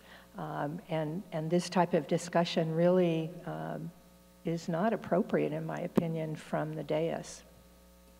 I agree. Madam Mayor, I have three things. Number one, clearly, as a policy board, it's council's decision what you recommend to place in these policies, and when you enact them, we will not ask questions. We will move forward and we will enforce them from a staff's perspective. Second of all, to clarify, I'm a little bit confused with what Councilman Anderson said, because he just explained a penetration chip seal. There are millions and millions, hundreds of millions of dollars spent of government money, including congestion mitigation, air quality, which is EPA funds, on chip seals every year. And there has been for the last 40 years. So in terms of a non-accepted technology, we spent $700,000 on chip seal material here in this town the last year. It very much is an accepted technology and is utilized tens of millions by the county, specifically chip sealing dirt roads for EPA, using EPA's money. So I just want to make it clear that staff is not recommending nor implementing things that are against EPA standards. I wanted to make that very clear. And lastly, it's a little bit of a slippery slope. I mean, we've had some of these conversations before. Pre-plats are approved by the Planning Commission. It was requested that copies of those pre-plats go and be made available in the council chambers for folks to review. Then it was site plan approvals and making sure that those site plan approvals were available for council review, which we did. The request was that all those would have to come to council. And it's also been questions regarding things that we have in our code that have been the ability for the town engineer or the zoning administrator to approve, that those should come to council. And we've had multiple conversations about these things and made our recommendation from our standpoint. I feel strongly that our staff is technically proficient, that they're professionals, and they always have the best interest of town residents and taxpayers in mind. And I'm very proud of them, and I think they do an excellent job and have proven that again and again and again. And we hope that you continue to give us your trust and allow us to do our jobs that we're trained to do and support us in that effort. Okay. All right, so we have two different conversations kind of going on tonight. One with the fences and the walls, one that Vice Mayor Anderson had brought up. So I'm going to ask in regards to how we want a motion made. Well, I will remove my request about the stabilization method to be approved by a town engineer, because if I'm reading the dias correctly, I don't have support on that. So I don't want to take up any more time. Well, and on the wall thing, staff, I don't think they were pulling my leg. They said that it didn't mean that it was a block wall, that it just a screen. It could be screened in. So. And I believe that you're correct about that. The only. Oh, but if it's a big deal to somebody, we can, you know. You can put screening instead of solid wall, but I think we all understand what it is, and if there's a problem, it'll get worked out. I mean, I would like to add that. Everything's not in stone, once again. I agree with you in regards to the screen, and I think that's a great valid point that you brought up in your conversations with staff about the screen versus the wall. The other part that I would just like to ask staff to help us incorporate is the concerns that we've had from residents about if we've already had, you know, our RVs, you know, on our property.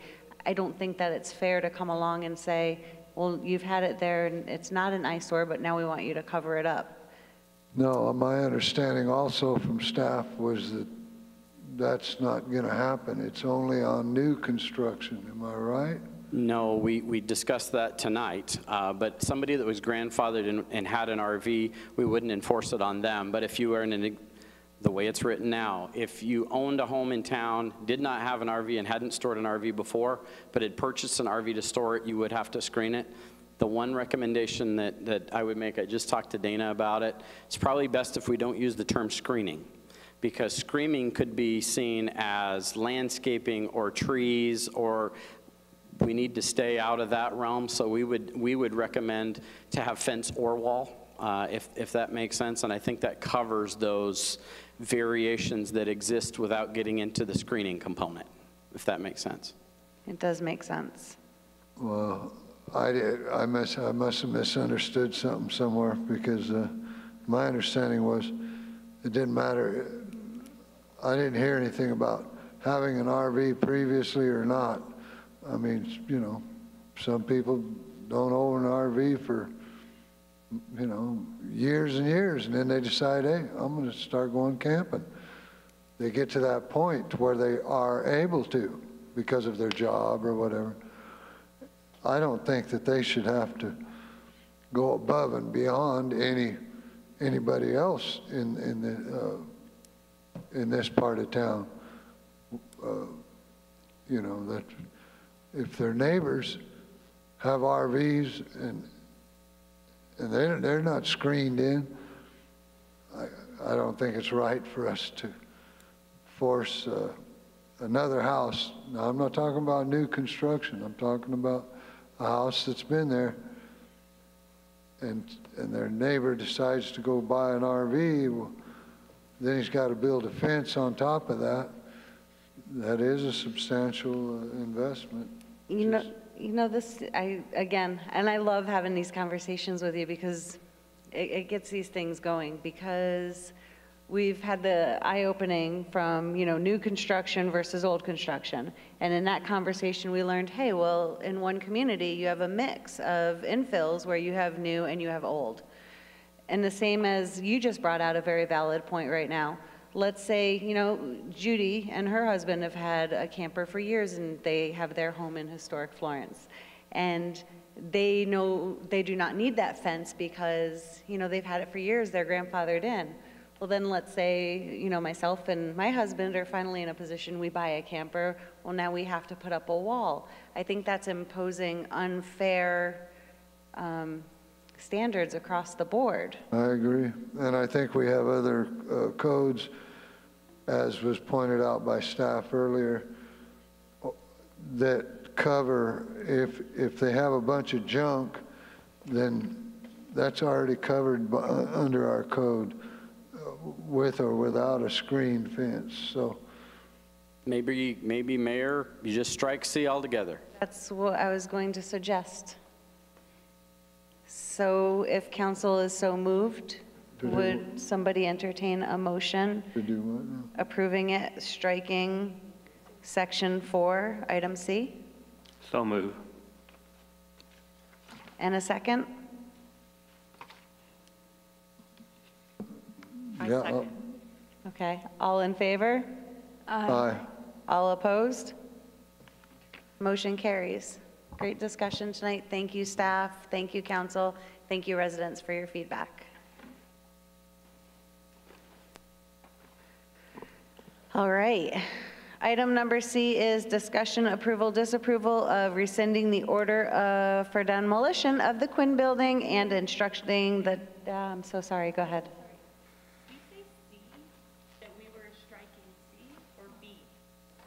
Oh, I was looking, striking the recreational vehicle storage. Did I say C or B? I think she said C. C. So and it's B, correct? Unfinished business, item B is code. Oh, no, she struck No, the no. parking section. Oh, Section God, C. Okay. I'm so confused. Sorry, I apologize. I had a panic for a minute. It's always possible, Michelle. Glad I'm not the only one. Okay, item C. The mayor did not make a mistake this time. Discussion, approval, disapproval of rescinding the order for demolition of the Quinn Building and instructing the town manager to take action necessary to advertise the Quinn Building for public auction in accordance with ARS 361480, disposal of property in redevelopment project area. Ms. Lisa Garcia. Mayor and council, as you'll recall, Tom and Lynn Smith did approach the council at call to the public on April 4th, and they did make a plea to be able to go in and save the Quinn Building and restore the Quinn Building. Since that time, staff has met with the Smiths, and we have gone over the bid documents as well as the RCA explaining what needs to happen in order to put the item back out to bid. Staff must go forward and advertise for 30 days. We will have a sealed bid process, and after which those bids will be brought back to council, where council will pick the person who is most likely to proceed with the project. Not only the highest bidder, but the person who is most qualified and likely to proceed with the project. Also, staff did meet with the Smith family and Stephanie Rowe, the architect, to talk about the potential restoration of the project, and it was very exciting to see the Smiths' ideas in how to move forward to be able to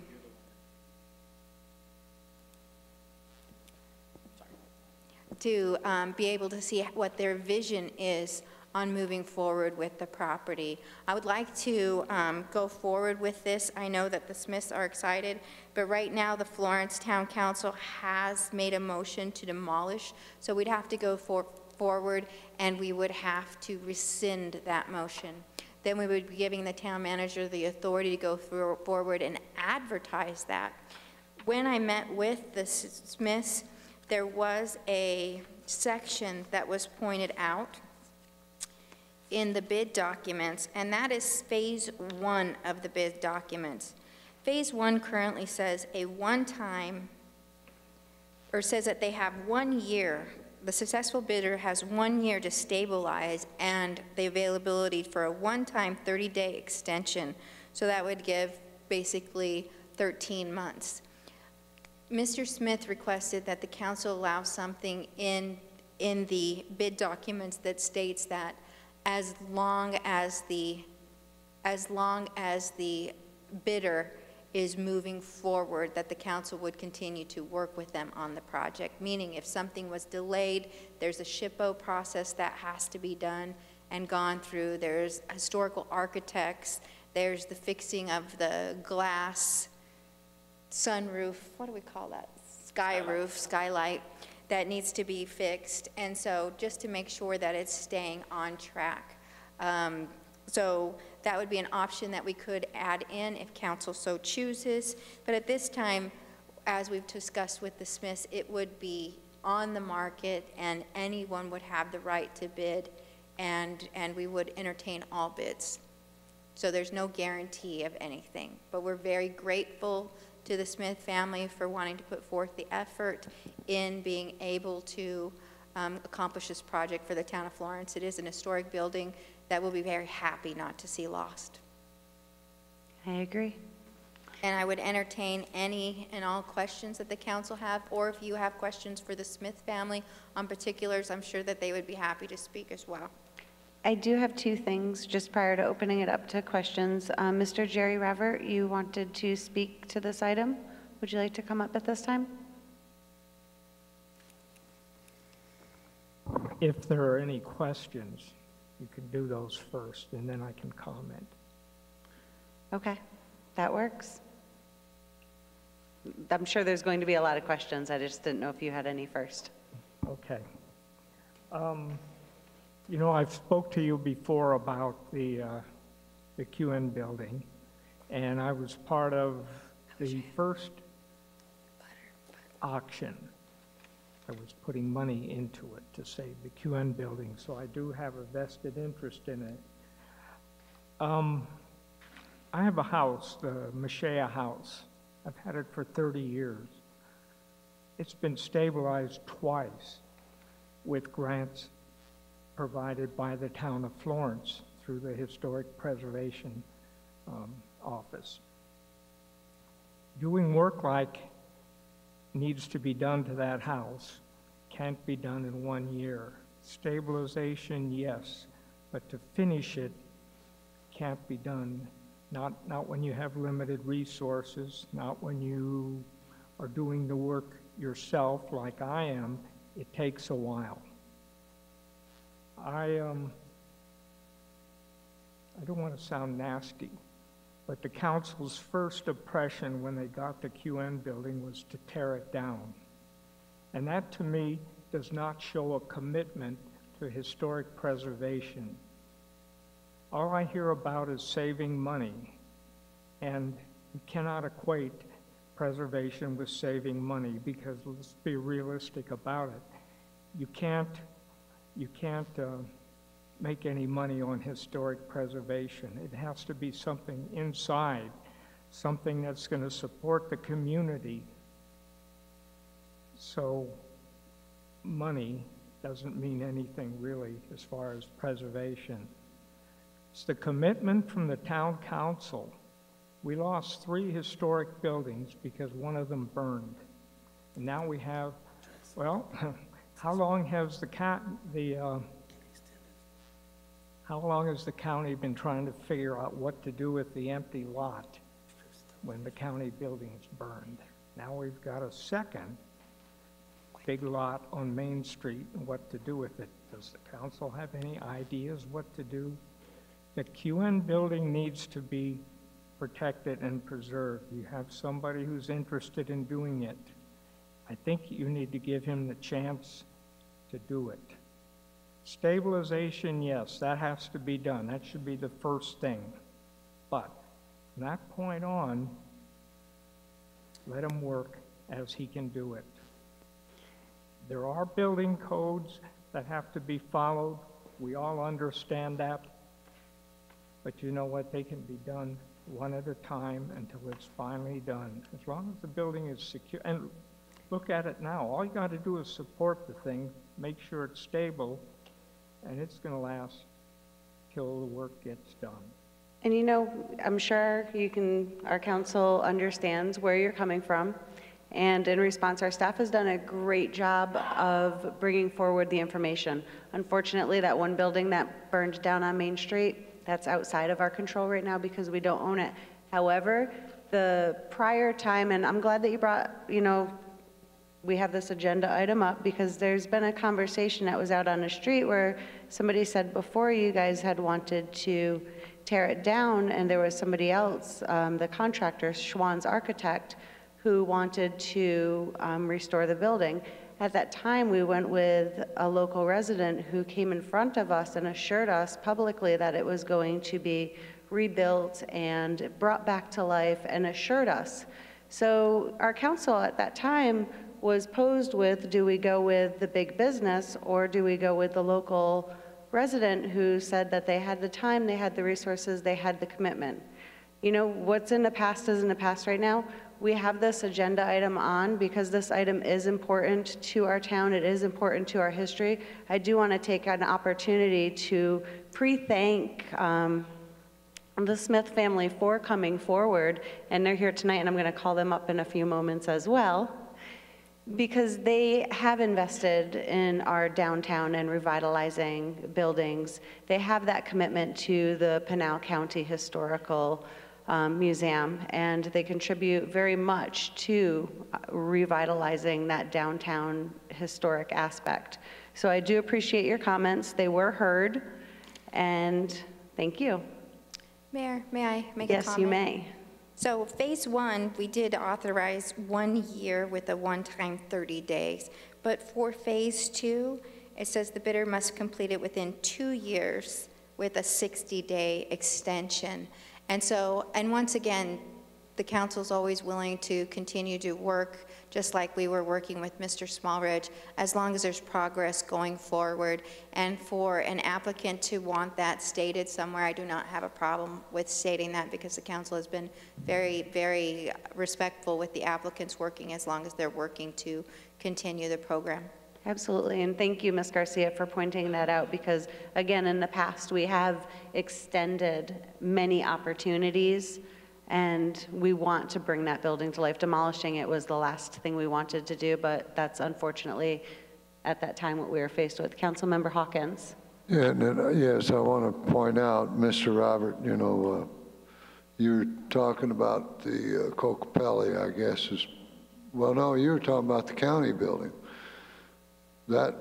That building burned, and the Cocopelli burned, and then some years back, the general store burned.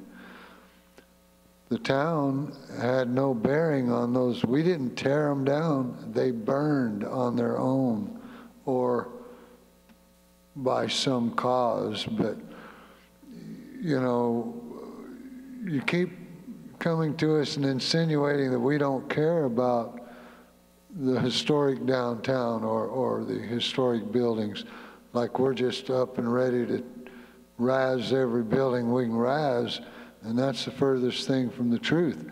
It's just that there's very few people like the Smiths that are willing to step up to the base and get it done. You said you had 2 grants or something on your house. Well, that's great. You got outside money to help you do yours. That's few and far between. Most people aren't that lucky, and so, you know, we've tried and tried and tried to get people to step up, but there isn't that many people out there that are willing to put the money that it takes to rehabilitate one of these historic buildings. So it's just I'm a pragmatist, you know, it's real. I mean, what life is real. If people aren't there with the money, the building keeps deteriorating. At some point, we have to make decisions for the public good, not just for safety, but for blight, for everything.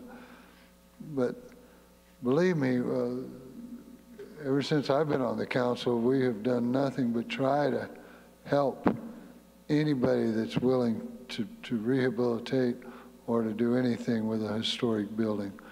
There's just a few people that just, for some reason, don't believe it or don't grip it or something. I don't know.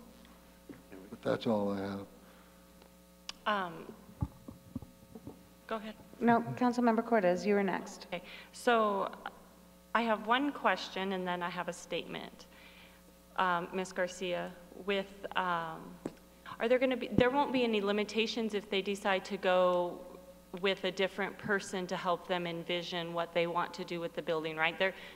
Whoever wins the bid will be free to use qualified whoever. They don't have to go with the person that originally looked at it or who the town has utilized. So they're not stuck into like a pre-signed contract or anything, right? No, they are not. The fact of the matter is that the building had already had architectural plans. So at times, in order to go in and have those plans revised, it's a lesser cost in order to just go in. But if they chose to do someone else that had a historical background, then most definitely it would be the bidders that was selected's choice. Okay, I just wanted to make sure that the winner of the bid isn't confined to this one entity, that they are free to explore, and you know, sometimes personalities don't click or whatever. But my statement is that I sit as the liaison to the historical district, and I attend their meetings, and there's me, staff, and the historical district committee members. Rarely is there anyone in the audience, rarely. And so even here, there are so many people still sitting here, and usually by now our room has emptied, and it's, you know, us and Mark from the paper and staff. So the fact that there's so many people here is exciting to me, but we can't keep coming to council saying that we're not doing enough if you're not willing to come and sit with us. And you're not willing, like the gentleman, to stand up and say, I read your code and these are the issues I have. If everybody is passionate about the historical buildings and the preservation of it, we need to act faster as a town, not just as a town council. We can't always put it on our taxpayers and town council to revive these buildings and to save them. Many of you have lived here 40 years longer. I haven't lived here that long, so I don't have the connections with the owners to these buildings. Many of you do. And many of you could start talking to these owners of these buildings and helping us as council get them to understand that not only is it hurting the town, but the building is losing its life, and we need people to step up. And if they can't do that, then come to us so that we can help them find a way to either preserve the building or help them find a way to find someone that is willing to do it. So I just want to say that I hear you and I understand, and we are all very happy that we have somebody that in the final hour stepped forward, but we need to start acting before the final hour. And it has to be a town effort. It can't just be town council. We can't carry that weight on our shoulders alone. The historical district committee has meetings, and a lot of times it's just us. So if you're passionate about it, then start coming to the meetings, start having input, and start helping us all make a decision of how we can revive our historical district and our buildings, because we have a lot. This is not the only one that's going to come before us. If you just take a walk down the street, we've got some that hopefully don't burn, but when I look at them, I can see the fire hazard. We have ones that have extensive mold in them. Nobody can go in there and open a business until they get that fixed, and then they've got to stabilize it. So there are some investments that need to be made by everybody. And so I just hope everybody understands that it's not just town council, it's going to take all of us to do it. No, you're exactly right, but Thank you, Mr. Raver. I appreciate your feedback. I'm turning it over at this time to council. If you could just have I'll us. be talking more about this after a while. Thank you. No, we appreciate your feedback, and, you know, come to, as Councilmember Cordes had said, when we have these HDAC meetings, you know, that would be a great time to show up, and as well as reaching out to council anytime and speaking with us, we're always available. Vice Mayor Anderson, you had something as well? Yes, I'm concerned about the stabilization and the timing of this, and I've heard Ms. Garcia's proposal for option 1. I guess I'd like to hear from the Smiths as to what they think about this option. While the Smiths come up, I'm going to go ahead and proceed with my presentation and just touch base on a few more items. One, I did want to state that the company that did the bid was Low Mountain, and we gave it to Mr. Smallridge over Low Mountain Construction. And the second is, underneath the financial impact, town staff is requesting to work hand in hand on this project and to be able to invest in our staff hours in participating. We would like very much to handhold this project all the way through the completion.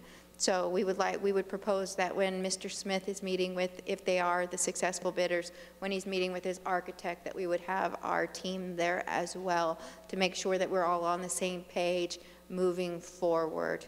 And we would do that with any applicant that is the successful bidder. And that is council's call on doing that, and that puts our staff time in with the financial costs.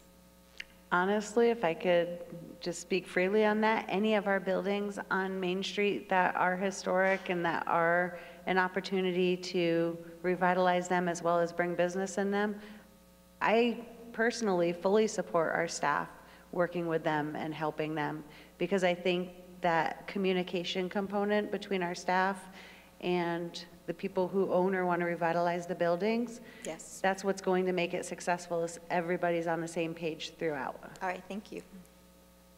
Okay, Mr. Smith and Mrs. Smith, thank you for coming up. Mr. Anderson, thank you for calling me up. He is correct that the time limits are a problem. However, what Lisa has stated tonight will work out in that fashion. The other fashion or problem we have is, of course, we have to go in front of SHPO. Now, SHPO technically will be here on 24th. However, that doesn't affect what we're doing, because until we get the bid, until we have the plans revised, we can't go in front of SHPO. But we'll get an idea what they're thinking when they come down here this time. So SHPO is the next big hoop to run through, and I think the rest of it will take care of itself. Thank you. Thank you. All right, is there any other questions or comments from council at this time? If not, can I please have a recommended motion to rescind the order for demolition of the Quinn building, instructing the town manager to take all action necessary to advertise the Quinn building for public auction in accordance with ARS 361480, disposal of property in redevelopment project area? I'll make a motion to rescind the order for demolition of the Kuhn building and instructing the town manager to take all action necessary to advertise the Kuhn building for public auction in accordance with ARS 36-1480, disposal of property in redevelopment project area. Second. Motion and a second. All in favor? Aye. All opposed? Motion carries. Question. We talked about the property sale and what Lisa had proposed. Do we have to make a motion on that, or? Nope, that was the recommended motion for action. Am I correct, Ms. Garcia? Yeah. Okay. Okay, that's sure. Thank you. All right, item 13A under new business is Resolution 1694. This is the discussion, approval, disapproval of a resolution of the Town of Florence, Pinal County, Arizona, accepting streets within Vista Hermosa community, Arizona Boulevard, from the town's west property line to the intersection of Iowa Avenue from the Arizona Boulevard intersection to the north edge of the road into the town-owned water facility for public access, circulation, roadway, and public utility purposes, authorizing an execution by the town manager of supporting documents. Mr. Chris Salas. Good evening, Madam Mayor, members of council. The recommended motion itself has most of all of the details in it by itself. I guess one of the few things that I want to mention to make sure everyone understands is that when the initial request was made, this is an older road. It is not a new road that we would typically accept into our maintenance as development would occur. This is an old road, not necessarily built to town standards.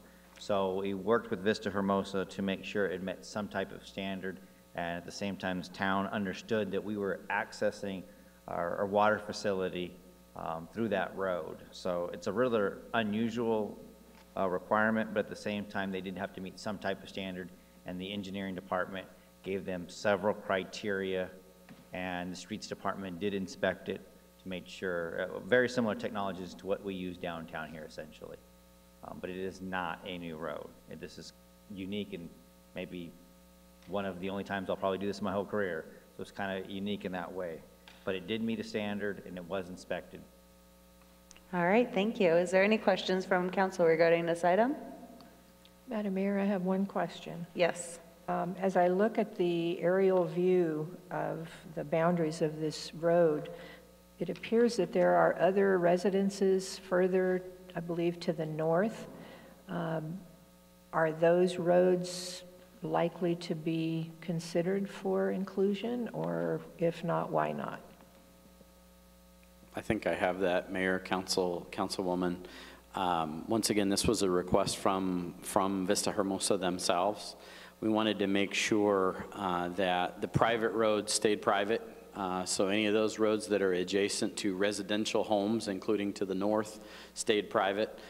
Their primary concern, and they wanted them to stay private as well, their primary concern was making sure that the public maintained that portion that starts off the hill clear up to where the water tank was. One of the questions, Lisa and I met with them 2 years ago, I would say, with respect to this was they're worried about escalating costs to maintain the road because of what was deemed commercial traffic or heavy truck traffic. And so we tried to isolate it to just those areas. The one thing that I would like to say is, yes, we followed our process to be here to accept the roads, but Vista Hermosa, from the first time we met, we laid out a road map for them to follow, and it wasn't necessarily a cheap road map, because one of the requirements we had is that they actually go out and do a chip seal on that roadway, a bituminous seal on that roadway to make sure that the cracks were sealed up and the pavement was in good condition from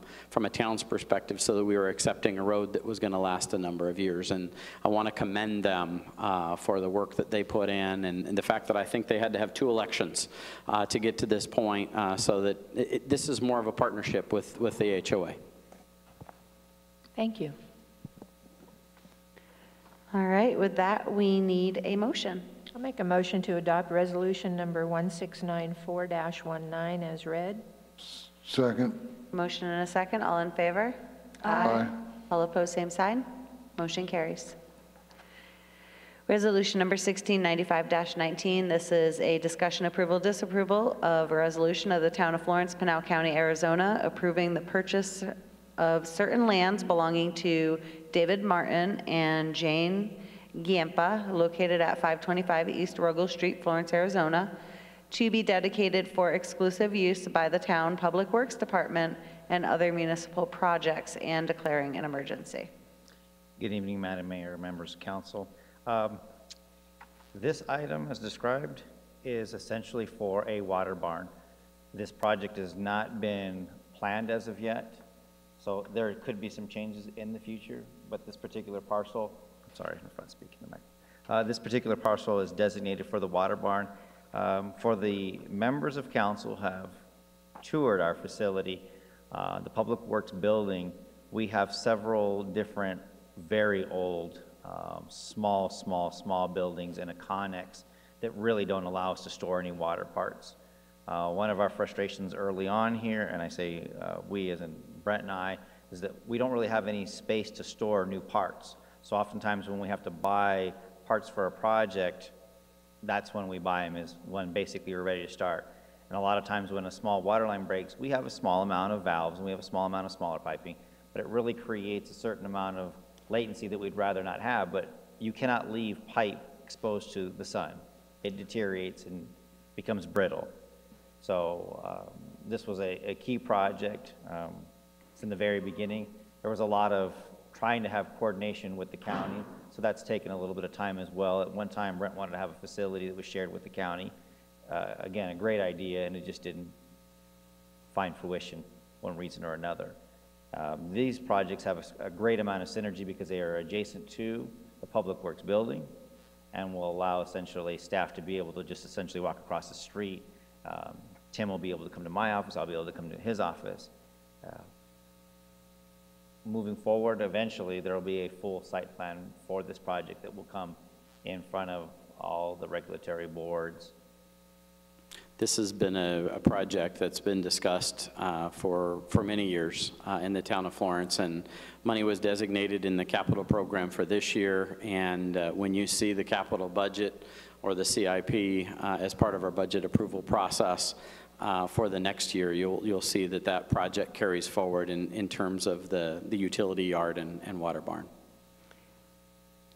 And something that is important for this as well is when we have a water line break, it will reduce the amount of time that our system is down for our residents, if I understand correctly, because we will not need to travel to Phoenix to pick these items up. We'll have these items within our barn. It will help with time. I definitely don't want to say that every time we have a water line break that we're driving to Phoenix. That's definitely not what I was trying to imply. It's just that sometimes we do not have all of the parts, and it does create a small amount of problems. This will allow us to have asset management that we don't currently have, which is a responsible thing in this day and age. I don't really worry or be concerned about employee theft, but we should have asset management. We should be able to tag our items and have inventory. It only helps us, again, with projecting costs, again, latency on breaks, just all the way around. It's a thing that is very much needed in our town. I agree. And where that came from about Phoenix is conversations with Brent. I'm not saying we don't ever have to, but it's not every single time. No. And it's not just running to Phoenix either. There is economies of scale in purchasing this type of equipment. If you buy 20 sticks of HDPE pipe versus buying 1 stick of HDPE pipe, there's a significant discount. The same thing, if we're able to have order 20 hydrants and be able to store those 20 hydrants, it's a lot cheaper to buy 2 pallets of hydrants than to buy 1 hydrant. It just makes a lot of sense. It's something that all cities have, even smaller cities have the ability to have a facility to house the equipment. One of the things that we're going to be struggling with here real soon is we're going to bring the water meter replacement project to council here. We plan at the next meeting. There are going to be thousands of meters that are ordered.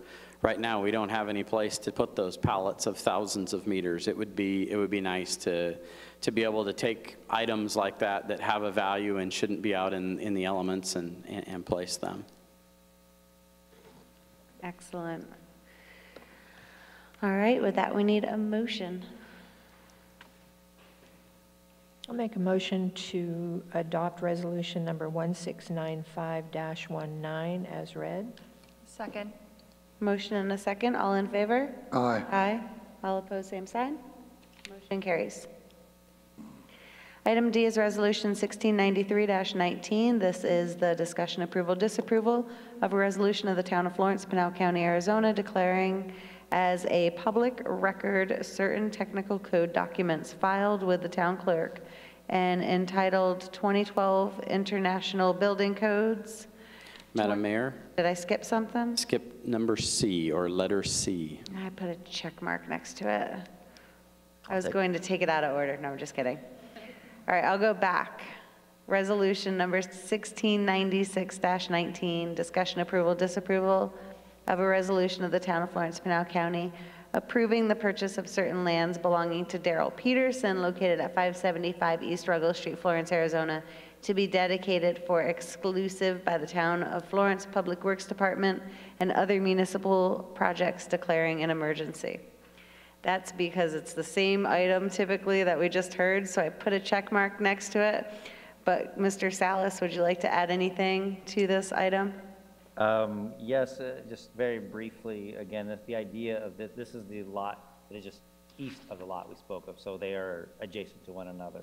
Again, the same kind of concept here, synergy, and this lot is looked upon primarily for a solid waste dump, if you would, a little area of, go ahead, Brent. Let me rephrase that. A recycling yard. So essentially, we've had a lot of comments from council, including during the budget process. I'm sorry, don't have a heart attack, but we have ambulances outside if you need some help, Mayor, with the solid waste yard. We have a number of dumpsters that are located next to the IT facility at the park. We've received a number of comments over the years about what an eyesore those dumpsters and those recycling bins are, and the fact that folks often take mattresses, furniture, et cetera, and dump those at our park. One of the things that council challenged staff with when we were having the discussions with respect to working with a waste provider to allow for dumping was that we needed to find a proper place to put those recycling bins and those trash receptacles because they serve a positive public interest. So we would provide a facility to locate those dumpsters and those recycling bins that is not at the park, but can be easily accessed and can be better located from a visual perspective. One of the things that we didn't mention before, and I know I received a comment from one of the council members about it, is once we purchase these properties and build these facilities, we're going to make sure that we put nice walls up and make this an attractive part of the neighborhood. As a matter of fact, we've already discussed trying to match the decorative walls at the police evidence facility right down the street so that there is a like look when going down the street. I like that a lot, and I'm glad that you said that at the meeting. The one question that I would have is right now our residents are able to utilize those dumpsters whenever they want, 24/7. When we put up the walls, would they still be able to access? Because I just want to make sure whoever is using it, they're not. Our intent, although it hasn't been site plan, hasn't been designed yet, but our intent is to have those dumpsters available 24 hours a day. Okay. So they may not be inside the wall, they may be surrounded by screening walls, kind of like you would see in a dumpster in a commercial parcel. Excellent. Any other questions from council? One question. Is there any consideration from the neighbors, the noise? We will go through a site plan process like other developers would with respect to the site, and whatever is required, we will go through that process, as anybody else that would have bought that lot. Thank you. All right, with that, we need a motion. Make a motion to adopt resolution number 1696-19 as read. Second. Motion and a second. All in favor? Aye. Aye. All opposed, same sign. Motion carries. Item D, resolution number 1693-19, discussion approval, disapproval of a resolution of the Town of Florence, Pinal County, Arizona, declaring as public record certain technical code documents filed with the town clerk and entitled 2012 International Building Code, 2012 International Existing Building Code, 2012 International Fire Code, 2012 International Fuel Gas Code, 2012 International Mechanical Code, 2012 International Plumbing Code, 2012 International Property Maintenance Code, 2012 International Residential Code, 2012 International Swimming Pool and Spa Code, 2012 International Energy Conservation Code, and 2011 National Electric Code, and the 2009 Accessible and Usable Buildings and Facilities Code. Ms. Lisa Garcia. Mayor and members of council, this has been a project that your entire staff has worked on, but especially the one-stop shop. And we came to you not long ago and had a work session on January 29, 2018 to go specifically over the 2012 codes. So at this time tonight, what I'm going to do is I'm going to go over the next 3 items. First item will be the resolution that adopts the codes by reference. The second item will be the adoption of the 2012 codes. This is the first reading only, and we'll be back on the 6th, as well as the Board of Appeal update. And then after we go through those items, I'm going to invite your fire marshal and your building official to come to the podium and answer any questions that staff may have. Those are your technical experts. And just to make sure that staff is recommending the technical codes have an effective date of July 1st, 2019. Typically, it'll be 30 days after you adopt an ordinance, but we want to have a specific moment in time that we're adopting them, so we've chosen the fiscal year to have them be effective. So resolution number 1693-19, it adopts the technical codes by reference. That means that one set will be in the clerk's office, as well as one set will be online. And all modifications are adopted by reference as Exhibit A. Those modifications were recommended by your technical staff and how they would like to see the codes adopted and to be implemented in the town of Florence. Those will also be incorporated into the ordinance of the town of Florence by reference, and they will actually be codified in the town code, so that anyone who wants to know what codes that we adopted, they'll go online, they'll look at the town code, technical code sections. They'll not only see the 2012 codes, but they will also see all of the amendments that are to those codes. And so the recommendation is for approval of the resolution tonight. And again, that only adopts them by reference. That means that if you saw in the council chambers tonight, when you guys went into the council office, there was on the shelf a set of codes that stood about this high and had about 12 different books. Those are the codes you're adopting by reference. Feel free to come in over the next 30 days, peruse the codes, get to know them more, because your staff has been doing that for about 2 years. And we'd love for you to come look at them. The next item that we have would be the adoption of the technical codes.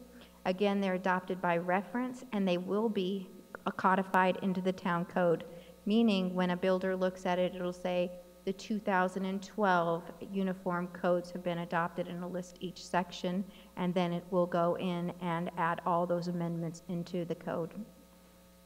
The adoption recommendation will be back before you for the second reading and potentially adopted on May 6th with an effective date of July 1st, 2019, after which, because it has penalty clause, it will be advertised and it will be posted in 3 locations, and it will be remain posted for 30 days.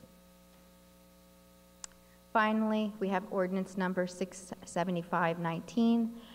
And in each one of your technical codes, there was a specific location to where they had a appeals section. And in each one of the appeals sections required specific technical advisors to serve on the board. That means if we were adopting 12 different codes, we would have 12 different Board of Appeals with 12 different individuals serving. The town of Florence is a small community, and as such, like other small communities do, is you adopt them to have one appeal board, and that appeal board will be the technical advisory for all technical codes. So that's what we've done, and that clarification is in each and every section within the code. Also, staff has gone in and recommended the following within the ordinance, and that would also be codified within the code. That is, decisions of the board must be rendered in writing. That's important. And special meetings are held when necessary. The original code said there would be monthly meetings, but the only time the board really needs to meet is when there is appeal pending and they have been called to action, so we did change that to special. And the other item is requiring a 3/4 vote to overturn the code official's decision. That means of the 5 members, 4 members would have to vote to overturn the code official's decision. Right now, the current section says that it is just a majority. That means 3 of the 5 have to vote to overturn. And so the codes being adopted, I've just listed them here. They're also in all of your materials. In case you have any question, here are the other ones. Again, they're in your materials. And at this time, I would like to invite your 2 officials up to speak to any questions that you may have that are of a technical nature. Let me ask you a question first. Yes, sir. You say these are going to be online? Yes, sir. Okay, thank you. You're welcome. Any other questions about the adoption process? No, ma'am. Thank you very much. Thank you. Good evening, code officials. Hi. How are you this evening? Council members. Good evening, Mayor, members of the council. How are you tonight? Good, very good. Thank you. Good. Any members of the council have questions regarding? I do. Councilmember Cortez. So on page 3 of 37, G, section 109.7, reinspection fees. New subsection added to read as follows. Reinspection fees as determined by the building official may be assessed for each inspection or reinspection when such portion of work for which an inspection is called. I'm not going to read the whole thing, but you know what I'm talking about. Yes, ma'am. So my question is, if the item was in dispute or appealed, would they have to pay for that would they have to pay for the reinspection? I guess now that I've stated it, I'm like, well, I guess the appeal, if they win the appeal, then there would be no reinspection, correct?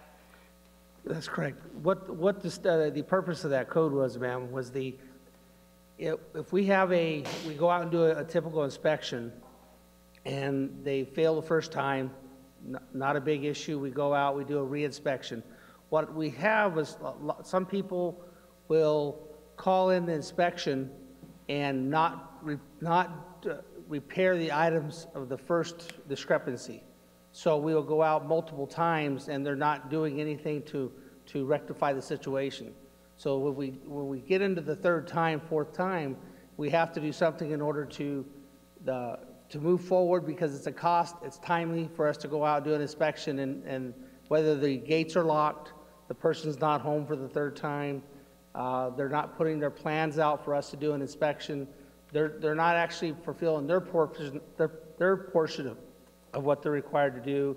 And that's actually stated on the permit card that it has to be, we have to have access, they have to have the permit on site and the permit posted. So this is merely just, it's not an everyday thing. It just happens once in a while where people just do not want to comply with the issue of fixing the things that we're asking for. If there's a dispute or discrepancy that they don't agree with what it is, we're absolutely open to discuss it, research a little further, and move forward. If we find that we're in error of it, we absolutely can waive it, not an issue. And what is that fee? It's usually a $50 fee for a reinspection. Okay. And then my other one is down at the end of the page, section 111.4, revocation, amending by adding subsection. A building official is authorized to, in writing, suspend or revoke a certificate of occupancy when a tenant's space, building, or structure has been determined to be vacant or unoccupied for a period of 24 months. In that time frame of the 24 months, it was on the same page down at the bottom. What page was that again, ma'am? 3 of 37. Oh, 3 of, okay. Yeah, so the end. So in that 24-month time frame, before that determination is made, and however we deem it vacant or abandoned, and I don't know what we do, we go padlock it or what we do, but before that happens, we contact those people, like there's a process, like, oh, they get 1 letter, and then they get a 2nd letter and a 3rd letter, or it's just we sit for 24 months, and then on the first day of right after 24 months, we go and say, okay, you abandoned your building. Do we try to communicate with the people before that point? Well, throughout the process, the two-year process that you referred to, I believe it states in there that 2 of the 3 items have to exist for it to be considered abandoned. Is that, did you see that portion in there, ma'am? Mm-hmm. Okay, so I'm what that's asking basically is the... Clarity. What we're looking at is if the building is sat empty, and basically due to a vacancy, so a tenant has moved out and they've not a new tenant has not moved back in, that's not where the concern is. The concern is the empty buildings that have sat and dilapidated, so that when we start having weeds, we start having the building is falling down, certain issues, they're just not being addressed. So that's the part based on previous conversations we've had about how to address the empty buildings and vacant buildings. We had to put a process in place that will allow us that if the building has sat over 2 years, and I want to say abandoned, meaning that nobody has done any maintenance to the building, there's trash buildup, those items, and that's why it's 2 of the 3 listed, no utilities have been turned on, then when the owner decides to go ahead and reoccupy the building, to reestablish the building, that's when we have to go and address that, hey, at this point in time, we need to bring it up to the current code. Because it's sat empty for so long, it has not met what the building was designed for. It has not been utilized for what it was designed for, or what the previous COO was issued for it. So there's just a point that we've have numerous buildings that have not been addressed.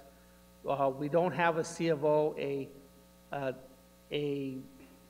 basically a classification of the building because it's been empty for 10 years. So we don't really have a grandfather right to go and say you're still grandfather's grocery store even though it's been vacant for 10 years. It really doesn't meet the requirements of the new code. So therefore, going back to the 24 months, that was just kind of a timeline that was acceptable. That we don't want to do it too soon where it's unfair to a consumer or to the owner that just because somebody left, now you've got to change everything. Is that 2 years is if you haven't tried to occupy it or maintain it. We have buildings that are empty, that are vacant, but the owners are still maintaining them. The power's turned on, they're still visiting the building. I don't consider those as abandoned buildings because they're still being occupied throughout the day, whether they're trying to reestablish a business or to try to get a rental and a tenant in that space. That's kind of the purpose of what we set forth for the 24 months. I think Jimmy did a pretty good job by answering that, but just to be clear, code enforcement is separate from the intent of what he's talking about. Mind as he was talking. So yeah, this has to do with exactly what he said in terms of it was a grocery store. It hasn't been a grocery store. It's been vacant for 3 years. And folks come in and say, I want to make it a grocery store. And it had been a grocery store for 50 years. But it doesn't have ADA bathrooms. It doesn't have any type of fire alarms in it, et cetera.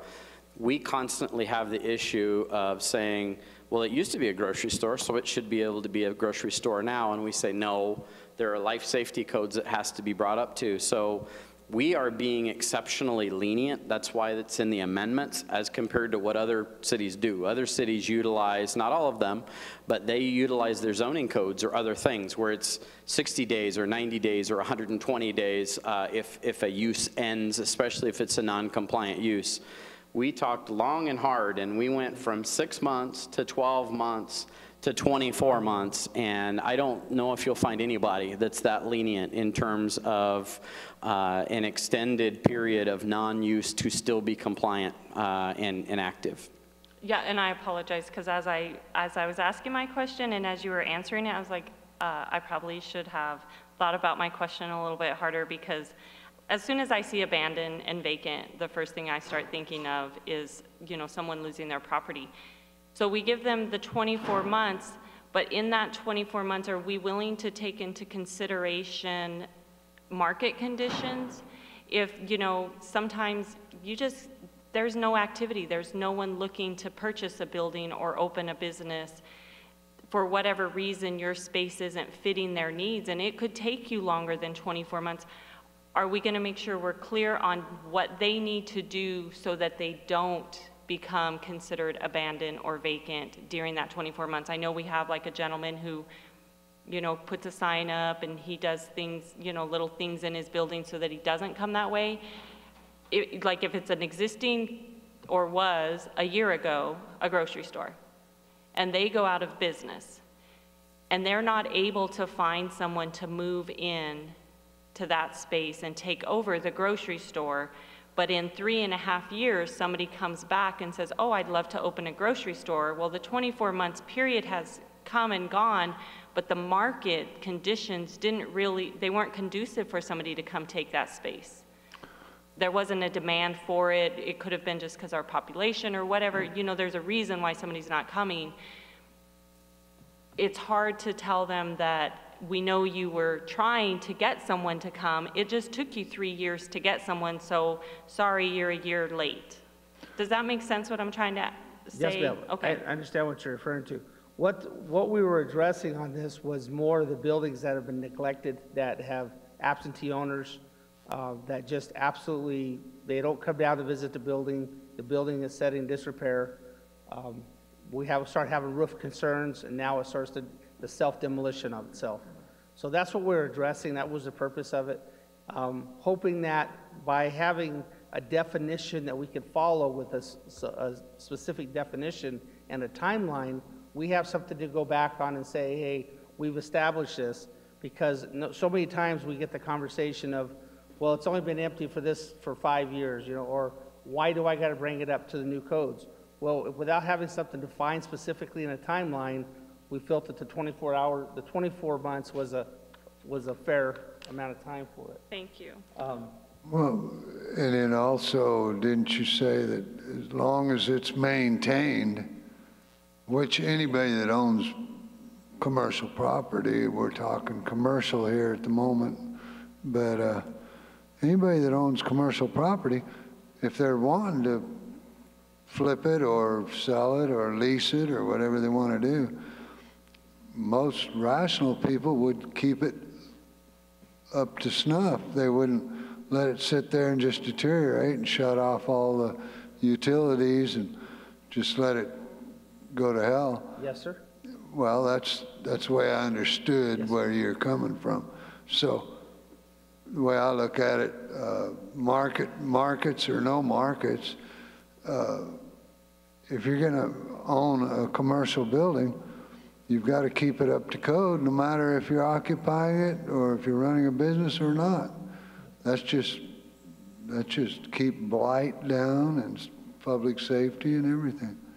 So I think 24 months, I think that's fine. I mean. So just to specify her question, for me to understand, if a property owner who owns a commercial property has put their property in the market and has a certificate of occupancy as one direction, the market does not allow for sale for whatever reason. During that time, if that owner continues to come to the property and turn on the lights, do basic standard maintenance on their property, and they are able to sell their property after those 2 years, they should have no issues with that certificate of occupancy being reissued to the new owner under the same conditions, correct? Well, so you're saying that if a person maintained the property for the 2-year period or over 2 years, although it's not occupied, that's the word I'm getting stuck on, is that the occupancy, that there was nobody in it in the 2 years, because somebody could say, well, no, it's been on the market for 2.5 years, so therefore you haven't occupied it, and that's where I'm getting stuck, is that I want to ensure that our business owners, when they sell their property, and although they are not occupying it, they're still maintaining it, that won't cause a hindrance post-sale for the new owners. Well, there's two different issues there. One has to do with the actual occupancy, and what we're saying is, if it was a market for the last 50 years, and even if it's not a market, if it's less than 24 months, if somebody wanted to go in and put in a market there, that C of O would still be able to carry forward. However, if it was a market for 50 years and it sat vacant for 3 years and wanted to come in as a market, no matter what the market conditions are, our job is to protect life, safety, and public welfare. It's just not good form for any government to say the codes 50 years ago are just good enough. Our intent is to continually improve these buildings and make sure that they're up to code. So if it's over 2 years and it's sat vacant, when they come in to occupy that building as a market, they have to make sure that the life safety codes are met. So even if they turn on the water and they go in and walk around and make sure there's no mice eating But that electrical- doesn't help with fire alarms and ADA access and exit requirements and those types of things that are there to protect the public safety. So I see what Would you're you saying. mind if I read the definition of what we put in place? That way maybe it'll clarify a few things. Go ahead, Jimmy. So we put in two new definitions. One is abandoned and one being vacant. The abandoned definition would be a building that is no longer used or occupied by its owner for the legally permitted occupant. Evidence of building being abandoned includes any two of the following: lack of visible activity or use, overgrown or dead vegetation, accumulation of trash, junk, or debris, absence of furnishings, evidence of criminal mischief or criminal trespass, evidence of dilapidation, decay, damage, deterioration, non-payment or disconnection of utilities. And the other definition of vacant, meaning the building that is no longer used or occupied by its owner or other legally permitted occupant. What that means is that we take a building that was designated as a B building and somebody tries to move in and start selling a thrift store item such as a mercantile. That building was never listed as a M occupancy, and there's certain restrictions that are required for that. So that was the difference between the two. We had to designate what are we trying to achieve, where are we trying to go with this, was to, if the building is being occupied as a B as a business and it's been a business, that's not the concern. If they've just left it alone, turned the utilities off, and it's starting to fall down. Okay, so, I'm sorry, Kristen. Oh, that's, So, either we're not hearing each other, Okay. or we're just really confused, because what Brent said was that if it is vacant, because what Yes. Kristen is saying, that is if the owner moves out, they maintain utilities, they maintain the property, they've got the landscaper coming, they've got utilities on, they're coming to check the property regularly, or whoever it is watching the property for them to make sure that it doesn't get vandalized, that there's no water leaks, keep it still in sellable condition, that at 24 months is now going to fall into that their certificate of occupancy would not extend to the new owner. We're not asking that if they change zoning, not if it's going from being a grocery store to a clinic or vice versa or anything. It's just, if it was a grocery store 2 years ago, they've maintained the property, there's just no one actually in there operating a business because for whatever reason they had to close their grocery store. And now a new person wants to come and open a grocery store in that business. It's had utilities to it for the last 3 years. They've maintained the landscaping. They've done everything.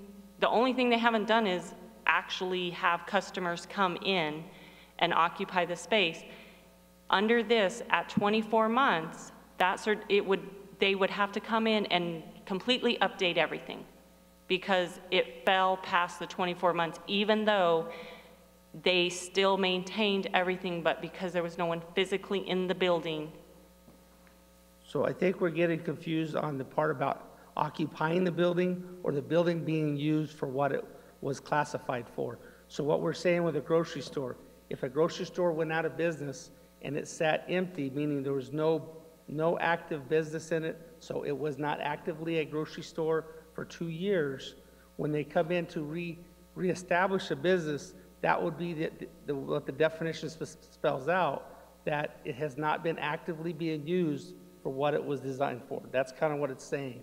So I think we're hurting our business owners by that because it is very difficult to sell commercial properties. Commercial properties can take a long time to sell in a hot market and a slow market because it has to be the perfect property for the new buyer.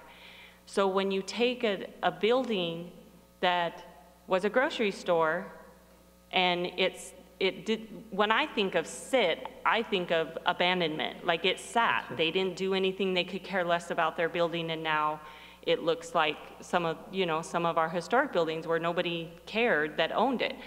So when you take an owner who they care enough to still keep utilities there, they still make sure that there's no fire hazards, and they've done all that, and at the time they left that building, they met code, and they're marketing that building as being zoned to be a grocery store space, and it takes them 3 years to find somebody in a completely other state or to work out a deal with CVS or whoever to come and take that space. I'm buying it with the assumption, because it was zoned this way, that I'm going to be able to still fit within that zoning, and because I'm not changing zoning, I still am under their original code enforcement, and that everything at the time they owned it was to code. So when the new owner comes, not only now do they have to pay for the building, they now have to go in and renovate and do things to bring it up to code that they most likely were not aware of because they weren't changing zoning. You added a nuance in your definition there that I think is very important. You said a building that's unoccupied that was up to code when it was closed down. So that's a very different scenario than, say, the Smith building that was a grocery store for 50 years and sat vacant for 12 years. Right. It was not up to code. In your instance, you're saying, for example, the Family Dollar sat there and sat vacant. After 2 years, it doesn't mean they have to redo everything. It means that our staff is going to go out from a public safety perspective. They're going to check the ingress, the egress. They're going to check and see if it has a fire alarm. It will. In terms of the Family Dollar, there's probably not going to be an issue. Where it becomes an issue is when, like the Smith building, where it was built in the 1800s. Yeah, it was a grocery store for 80 years, but it doesn't meet any modern codes. It would be irresponsible for us to say, well, it was a grocery store for 80 years. We should grandfather it forever as a grocery store and allow it to be a grocery store because it was a grocery store for 80 years. We would assume a lot of liability in that, in terms of our code officials in the town of Florence not doing a good job to make sure that there is fire protection, there is entry and exit requirements that are met to make sure that people can get in and out of that building, et cetera. So if it was a modern building, the chances are it's going to be up to code or close to code, and that would be established by our folks. If it's an old building, it's going to be a challenge. Like I said, most cities would do it based on what's in the zoning ordinance, 60 days, 90 days, 120 days. We're giving folks 24 months. I would guess that that's probably the most, it's the most I've ever heard of. But you reviewed codes from every major city in the valley. Does anybody else give a cushion like the one that we're providing? Yeah. I mean, I don't really care what the other, I'm sorry, I don't mean to be like that, but to me, that's great that we have a bigger time frame than other places. Hopefully that will have businesses come to us because they'll see that we're more open. But in that, if it is an old building, it met code requirements when it was given its certificate of occupancy. And so it doesn't have to be a new building, but at the time when they held their certificate of occupancy, they met the requirements to get that certificate of occupancy. So so if it's not a new building, and it's one of our older buildings, but they've maintained the condition that they were required to maintain it in to keep their certificate of occupancy, they now have put their building up for sale. It takes them 3 years to sell it. That new owner will not fall under those codes. They will have to now go from, I don't know, I'm throwing out numbers, so let's not hold on to those numbers, but 1996 or, 19 whatever, and now all of a sudden we're at 2012. In my mind, that's a pretty big step, but they were able to have their certificate of occupancy while they owned that business because of whatever they needed to do to get that. But when when that 24 months hits, and somebody takes a little bit longer, it could be 1 day, it could be a month, or it could be a year longer, that new person no longer qualifies for that simply because it was a 24-month period. We're not talking about a building that's been sitting empty for 15 years and the roof is caving in and there's mold. we all get that. I mean, we know that just in renovation, they're gonna be over 50% and they're gonna have to come up to code. I've got that. I've had enough conversations, I understand that part.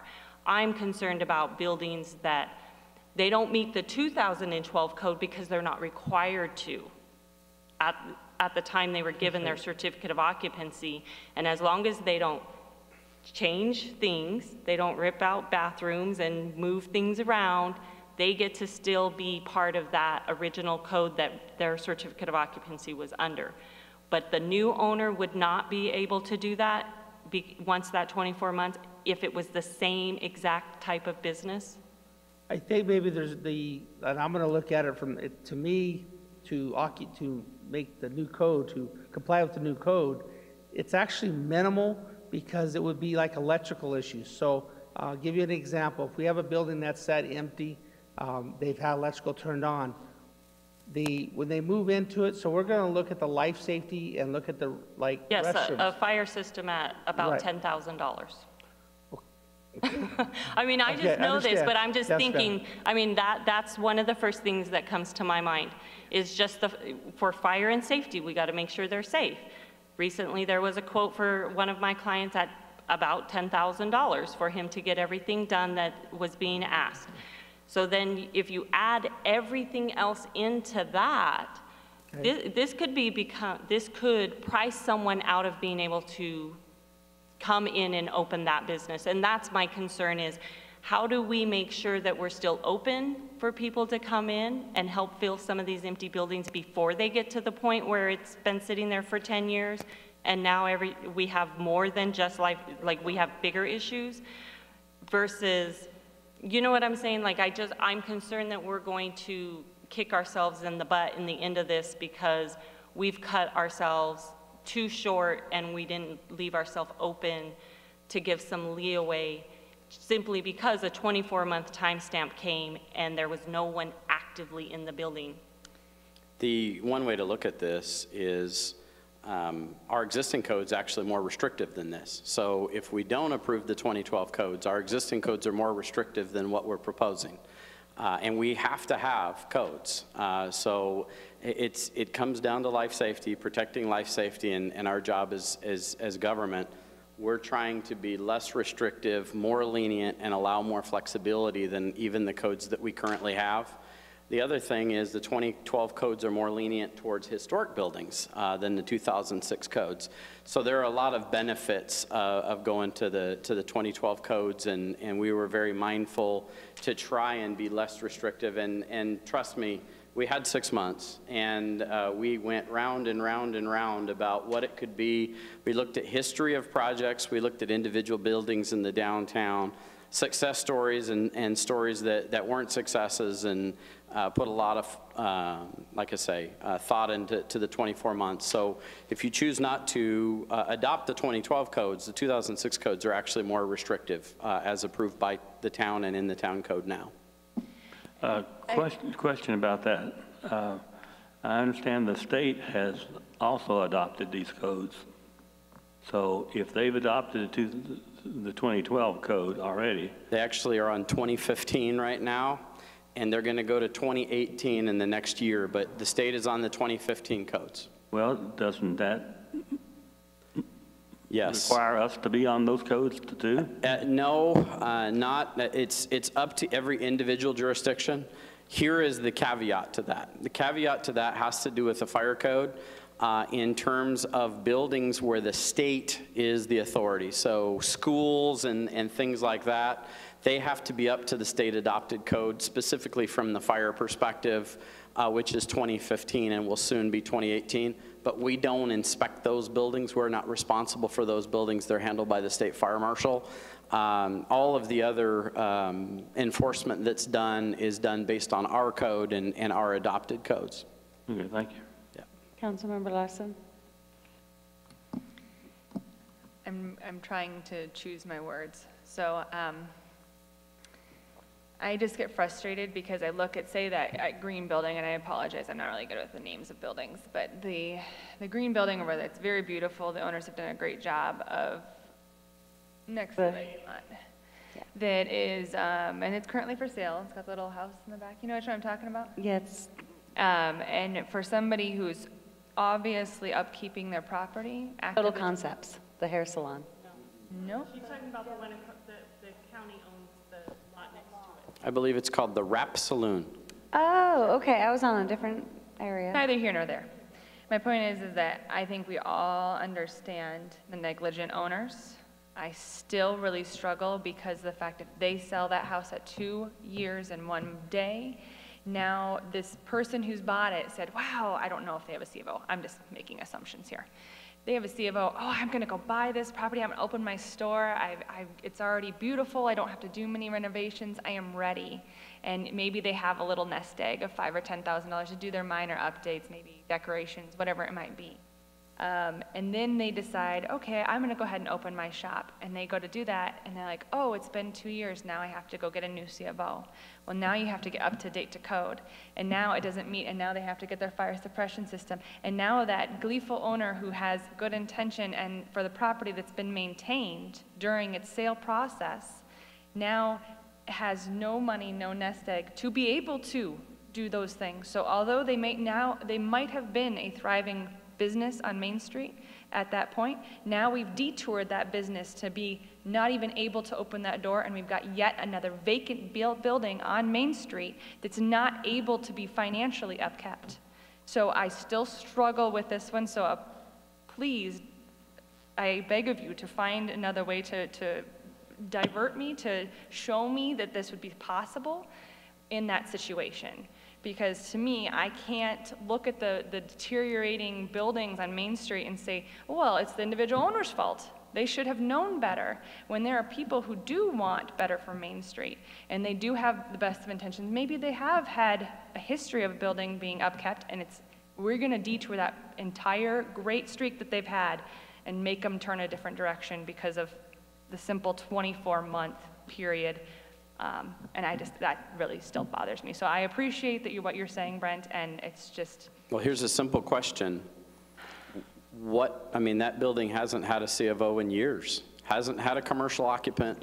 Would you propose that anybody that wants to go in that building shouldn't have to bring that building up to code because they repainted it last year? That's not the point of whether that specific building has a C of O. I'm thinking of that one because it's very beautiful, and I'm assuming that during the sale process, that owner, as they've presented, appears to be upkeeping the property. So I was trying to give you an example of a positive experience that has been brought through up to that point, and that per this code wouldn't matter. That all the C of O that's been there, that no matter how much they come in and turn the lights on, turn the water on, scrub everything, maintain everything, that none of that, all of that goes out the window at 24 months. And that new owner is now stuck detouring because of a simple 24-month period. So to me, the difference between it being abandoned and vacant, I get that. Those 100%, I think all of us understand if that building is being abandoned or vacant, that's understandable. But when you have maintenance and you have it, the occupancy is where I get stuck, that word occupancy. But that building hasn't been occupied in 10, maybe more years, so it's not a good example. Okay, I'm not going to win with you, so I'm just trying to make sense of it. Well, I'm not looking. I'm sorry, Bill, go ahead. I'm not looking for any examples here. I agree to the point that, if we're really serious about bringing Main Street back alive, anybody that's willing to maintain their building, I don't care if they keep it closed 5 years before they sell it.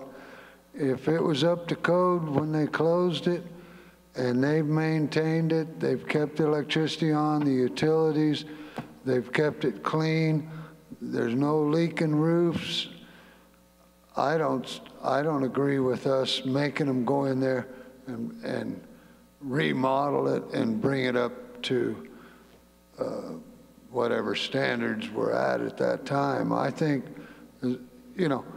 like the old Oak Room down there, that has not been maintained. It has been abandoned for 25 years or 30 years. That is, yes, that needs to have work done. But just because somebody closes a business down here and puts it on the market and it sits there for 3 or 4 or 5 years, as long as they're maintaining it, as long as they're keeping it clean, it's not blight, it's not a safety hazard, they keep the utilities on, as far as I'm concerned, that should sound or be the same as occupancy. Can I ask the council a question, sir? Sure. Go I have ahead, a Jimmy. question. Absolutely. I want to present an instance. If we have a building that's a grocery store and it was established in 1979 as a grocery store, and it went out of business, it's been vacant for 2 years. Okay.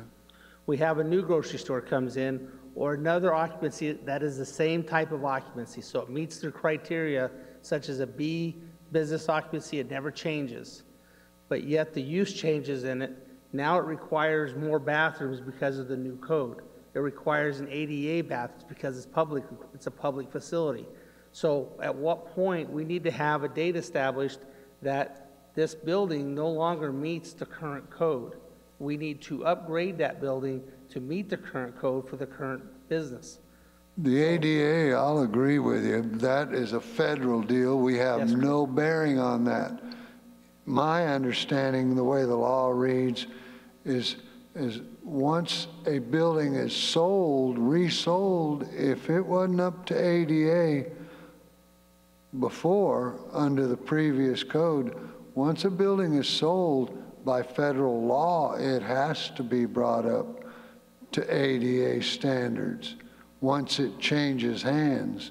Now, maybe I'm wrong on that. Maybe I can get a I can't confirm on the sale portion. What I can say is well, that's what we go by here. Yes. Is if you sell a business and you were grandfathered under the old ADA, you're still okay.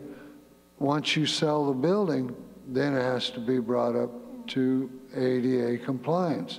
Now, that's everything I've read and heard about. So. Councilmember, it doesn't have to do a sale. It has to do with improvements, and we follow under the same law from a town perspective. So, for example, if we have a street that has non-compliant ADA ramps, we don't have to replace those ADA ramps until we actually go in and improve the street. And then we have to improve the sidewalks, then we have to improve the ADA ramps. So for a commercial building, it's similar. It doesn't trigger with the sale. It triggers with when they do improvements to have to bring it up. No. On ADA only. I argue with you on that. No. A while back, we had, I can't remember what the issue, one of these buildings, it was brought up that it wasn't, the entrances or whatever exits weren't ADA, the ramps weren't just right or something. And they said, well, no, it's because it was that, in other words, it's under the old ADA rules.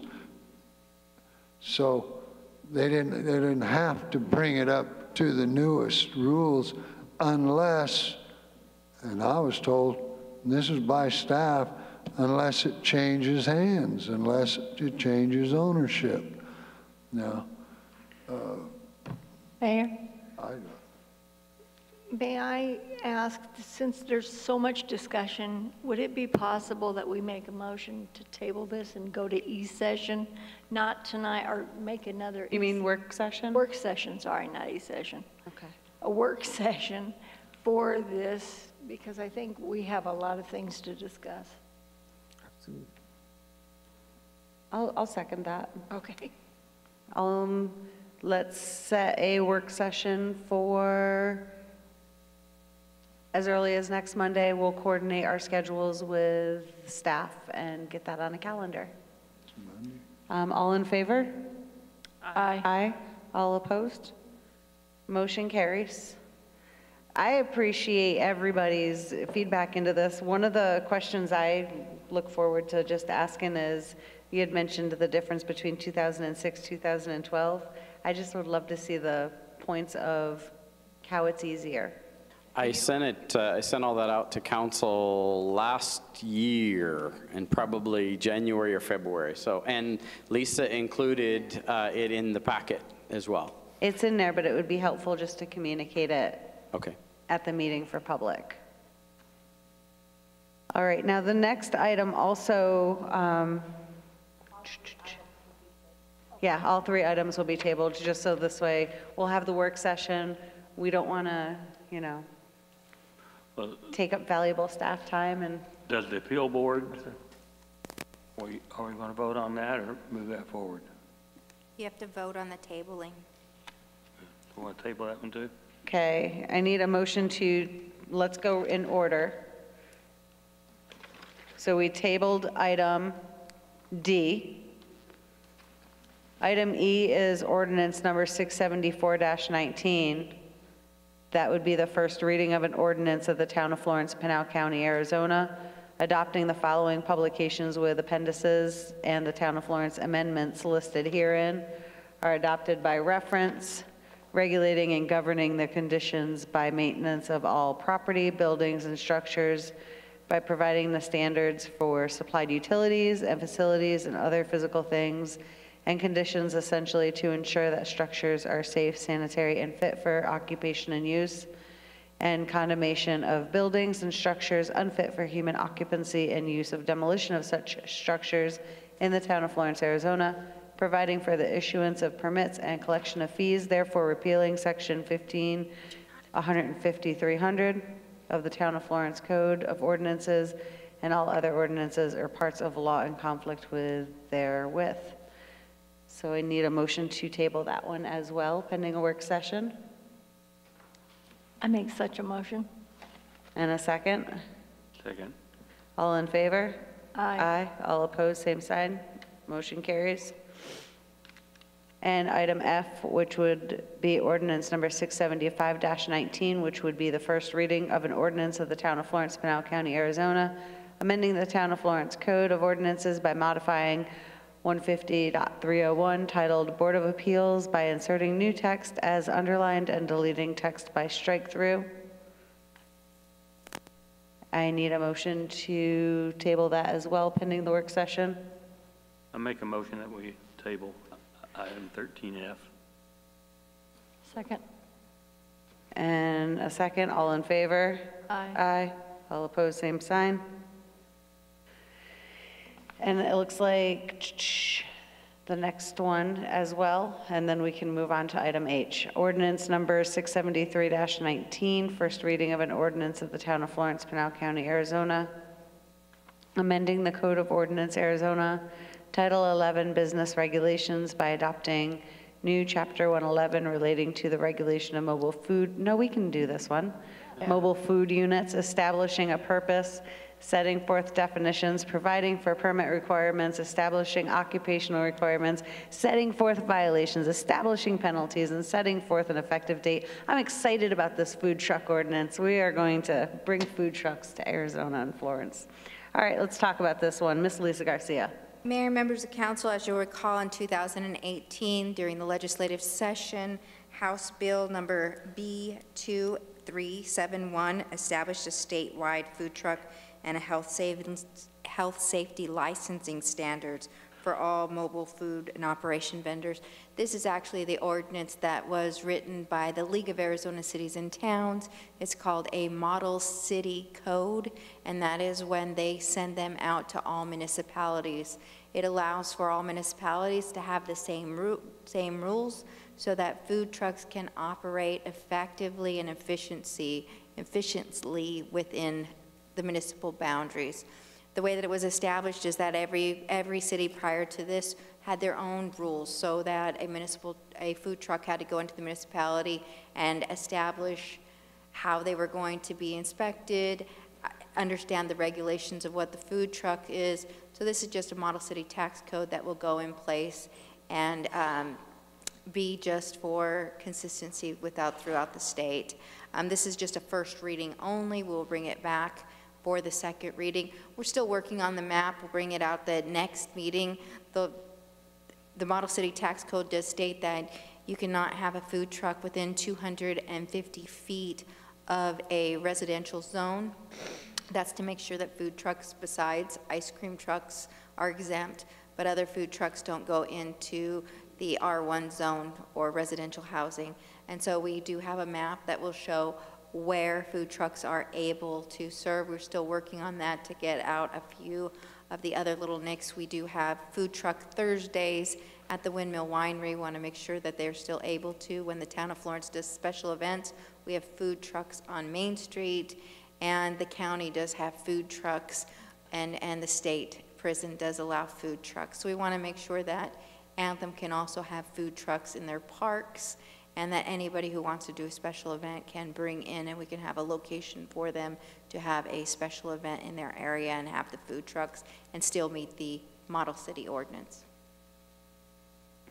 All right. Again, this was a first reading only.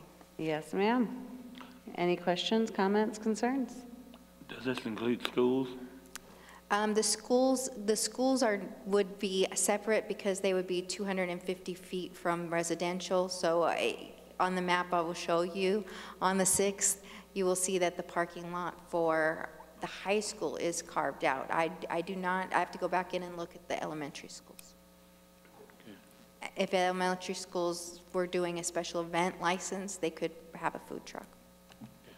Thank you. I have one question. This is kind of a silly question, but why are ice cream trucks exempted? Is it so they can drive through neighborhoods? Yes, and it's specified specifically within the code that ice cream trucks are still allowed. Okay, okay. Yes. Just wondering. I'm sorry, I just thought of something. Does that include like little push carts or like the hot dog guy that isn't, when you think of food truck, you think of a truck? Yeah. Like, it would include anything that would be considered a mobile food vendor. All right. Item H, discussion, approval, disapproval of the professional services agreement with Plan ET Communities LLC to update the Town of Florence redevelopment plan, update 2019, in an amount not to exceed $113,115. Mr. Larry Harmer. Good evening, Mayor and Council. Understanding that it's very, very uneventful evening so far, I'll see if I can add to that.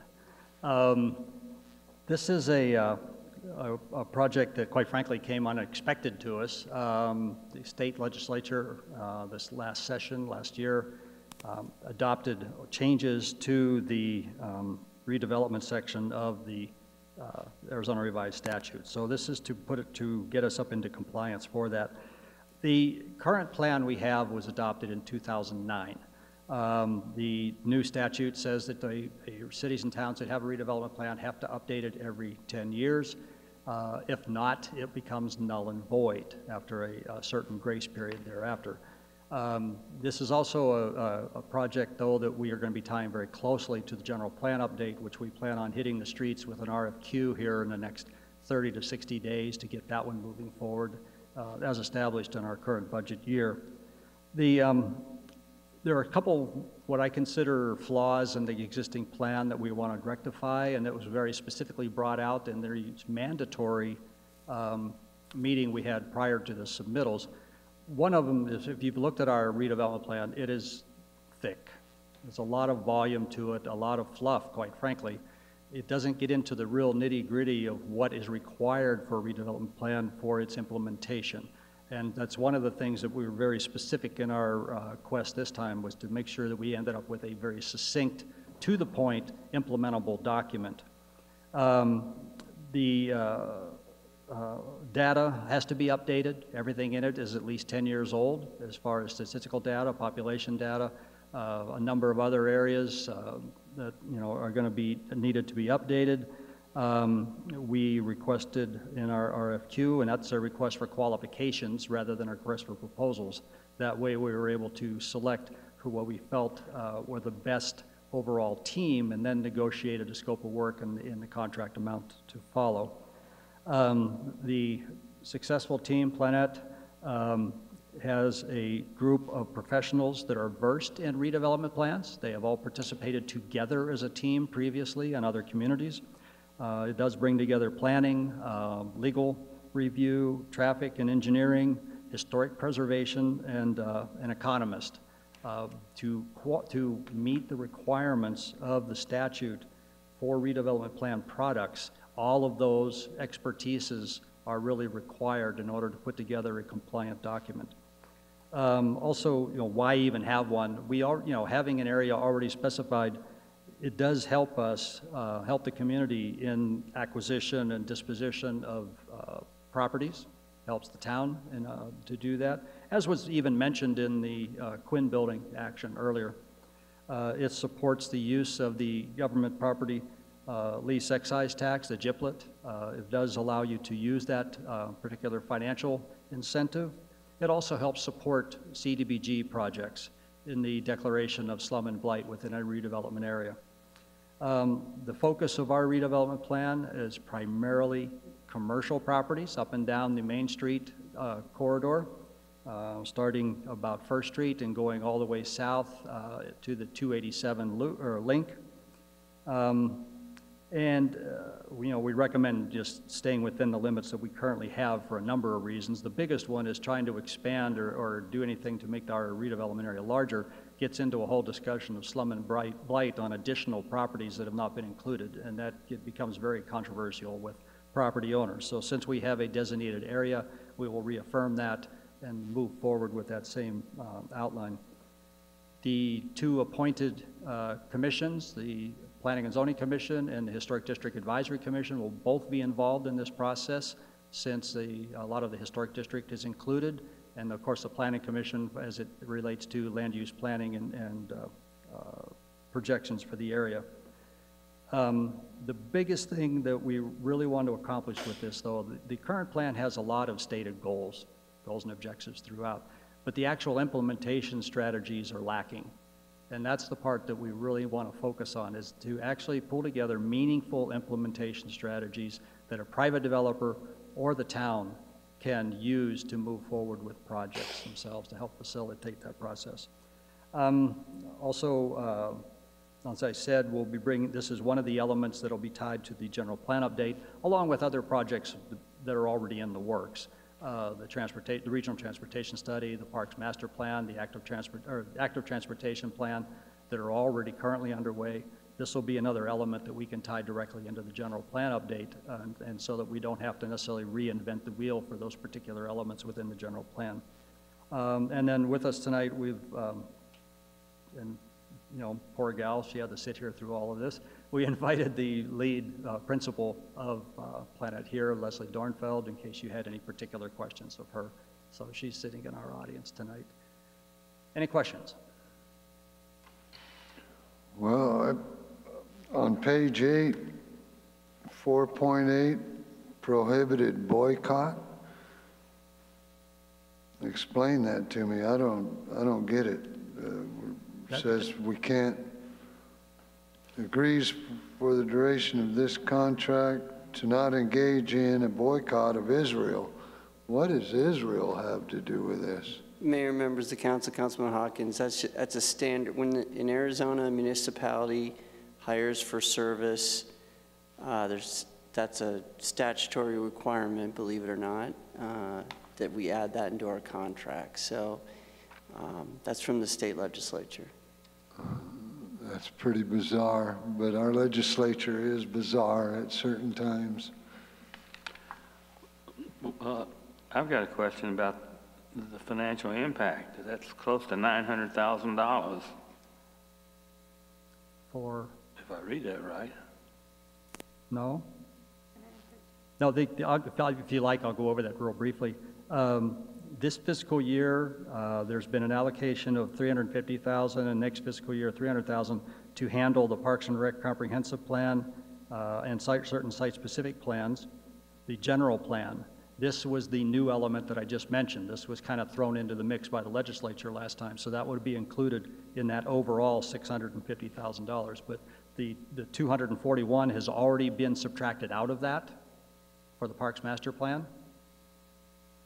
And so we're not, the total amount we were working with to begin with for the 2 fiscal years was $650. So it's been reduced by 241. This will reduce it by another 113. So it'll leave us a little under, I think it was like 294,000 to do the general plan with, which, based on the way we're packaging the RFQ, I anticipate coming in a bit less than that. Okay. Madam Mayor, council member, 3 years ago, we set forth on this state-required path to update our general plan, and that general plan has multiple components. We've been very lucky in that, from the transportation standpoint, we were able to get a grant to help us with our regional transportation plan, as well as we were able to get a grant to help us with our active transportation plan. I'm looking at Brian, which is the bicycle and the pedestrian component. And so of the amount of money that was originally allocated, I believe, to do 5 different studies, we're getting help on 2 of those. We did not ever plan to have to update the redevelopment plan as part of the general plan update, but the legislature determined that we had to. So we're squeezing it into the amount for all the other studies, and we were able to do that because of the grants we received. Thank you. Is there any further questions or comments regarding this agenda item? With that, I need a motion. I'll make a motion to approve the professional services agreement with Planet Communities, LLC, to update the Town of Florence redevelopment plan, update 2019, in an amount not to exceed $113,115. Second. Motion and a second. All in favor? Aye. All opposed, same sign. Motion carries. Thank you, Mayor and Council. And thank you for being here tonight, ma'am. All right, Mr. Ben Bitter with our legislative update. Dun, dun. Thank you, Mayor, members of the council. We're still in the midst of the budget at the Capitol, and so not a lot of progress on bills, but there is some important progress, particularly as it relates to cities and towns in terms of the budget. If you remember, in April of last year, the Supreme Court of the United States heard the case Wayfair versus South Dakota, ultimately ruled that states, and by extension cities and towns, for as much as it relates to us, are able to tax transactions that occur even outside of the state if there is a tie back to the state of, in this case, Arizona. That has been an ongoing discussion in Arizona since that case was ruled in terms of how Arizona is going to capture that tax revenue that had not been coming into the state. They had anticipated doing that through the budget, but there have been unexpected challenges that we've seen in the past few weeks, and particularly even today has been a large challenge to the discussion.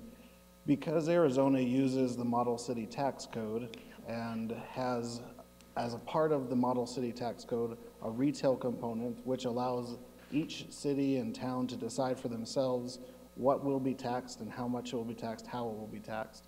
That's all done outside of the legislative purview, which means we all, as cities and towns, have local control of that. The proposal that is now before the legislature is to remove that retail component from the Model City Tax Code and put it in statute. That would effectively mean that the state would have authority over our local ability to charge tax rates on sales of retail sales. That is a serious red line that we will not cross, and certainly something that we are concerned about.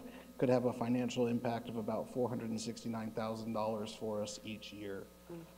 So we are actively working with our legislators. Please, if you see them, make sure that they're aware that we want to have that economic nexus in the Model City Tax Code, that the Model City Tax Code should remain how it's always been, outside of the legislature, handled by a professional body of tax representatives. And we want to make sure that that is handled how it's been, and make sure that the state is able to get the revenue that it's due. And so that's our message right now is we're pushing for Wayfair to be settled properly, how it's been done in 45 other states up to this point, and make sure that we're not going to see negative impacts as opposed to the positive impacts we had anticipated as part of the Supreme Court decision. What bill was that? There's not a bill for it, Councilmember Anderson. It's just part of the budget package. We anticipate there will be a bill for it in the coming days or weeks, but right now it's just the talking point that we need to make sure that the Model City Tax Code is protected and remains outside of statute. And there was an email that was sent out today too. If council didn't receive that, I'll make sure that you guys receive that all as well. Okay, it came from the state.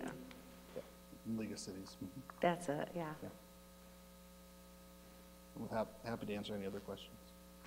No, well, thank you. All right, manager's report. Mayor, members of council, I have 2 items tonight. Hopefully you had a chance on your way in to see David Jacobelli and check out the new AMR ambulances that were out front. We were particularly excited when we found out that they were going to rebrand and put Florence on the side of their new units, which they did. The other thing that we wanted to bring folks' attention to is the fact that these units are not like other units that AMR has used here in the past. They have dual air conditioning. They have air conditioning in the front and air conditioning in the back with a separate coil, et cetera. And we hope that that provides a whole new level of service to our folks that we haven't had in the past. Secondarily, if James would like to come forward. I'm very happy to report that when Mr. Allen was hired by the town, we provided him some very specific goals for him to meet and gave him a time period to do that. And I'm happy to report that he has met those goals in that he's added to his repertoire of certifications building code specialist and, more importantly, building code official in the state of Arizona. So I wanted to announce that to the council and take this chance to congratulate him on his accomplishment.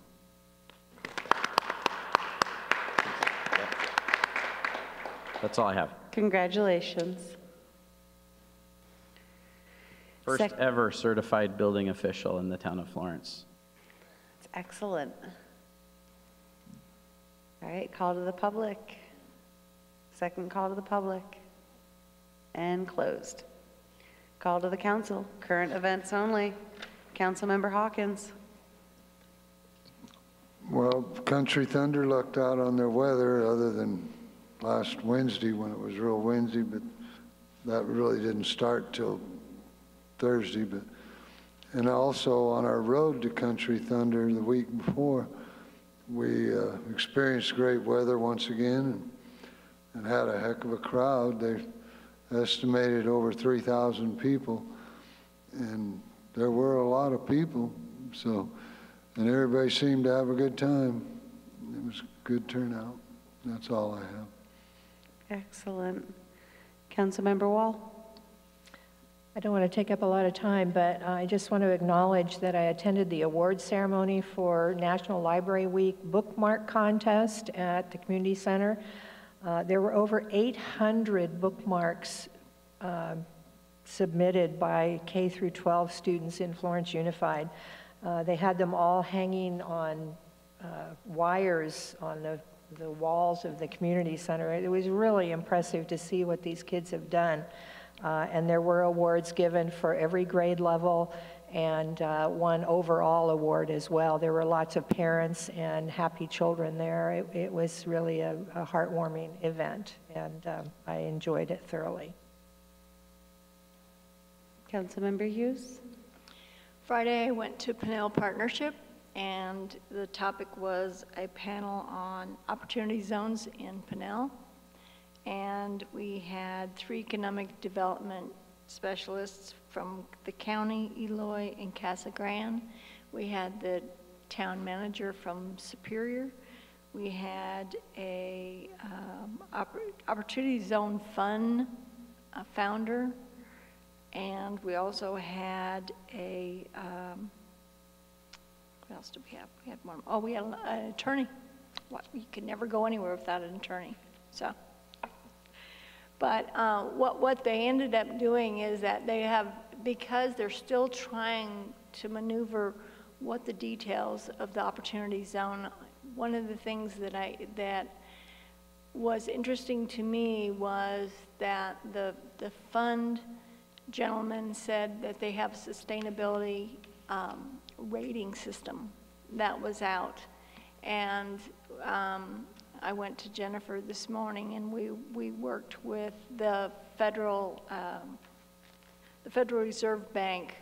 They have ratings, and Casa Grande rates highest, 10 out of 10. And then, unfortunately, this is where at least we have nowhere but up to go. We are rated 1 right now.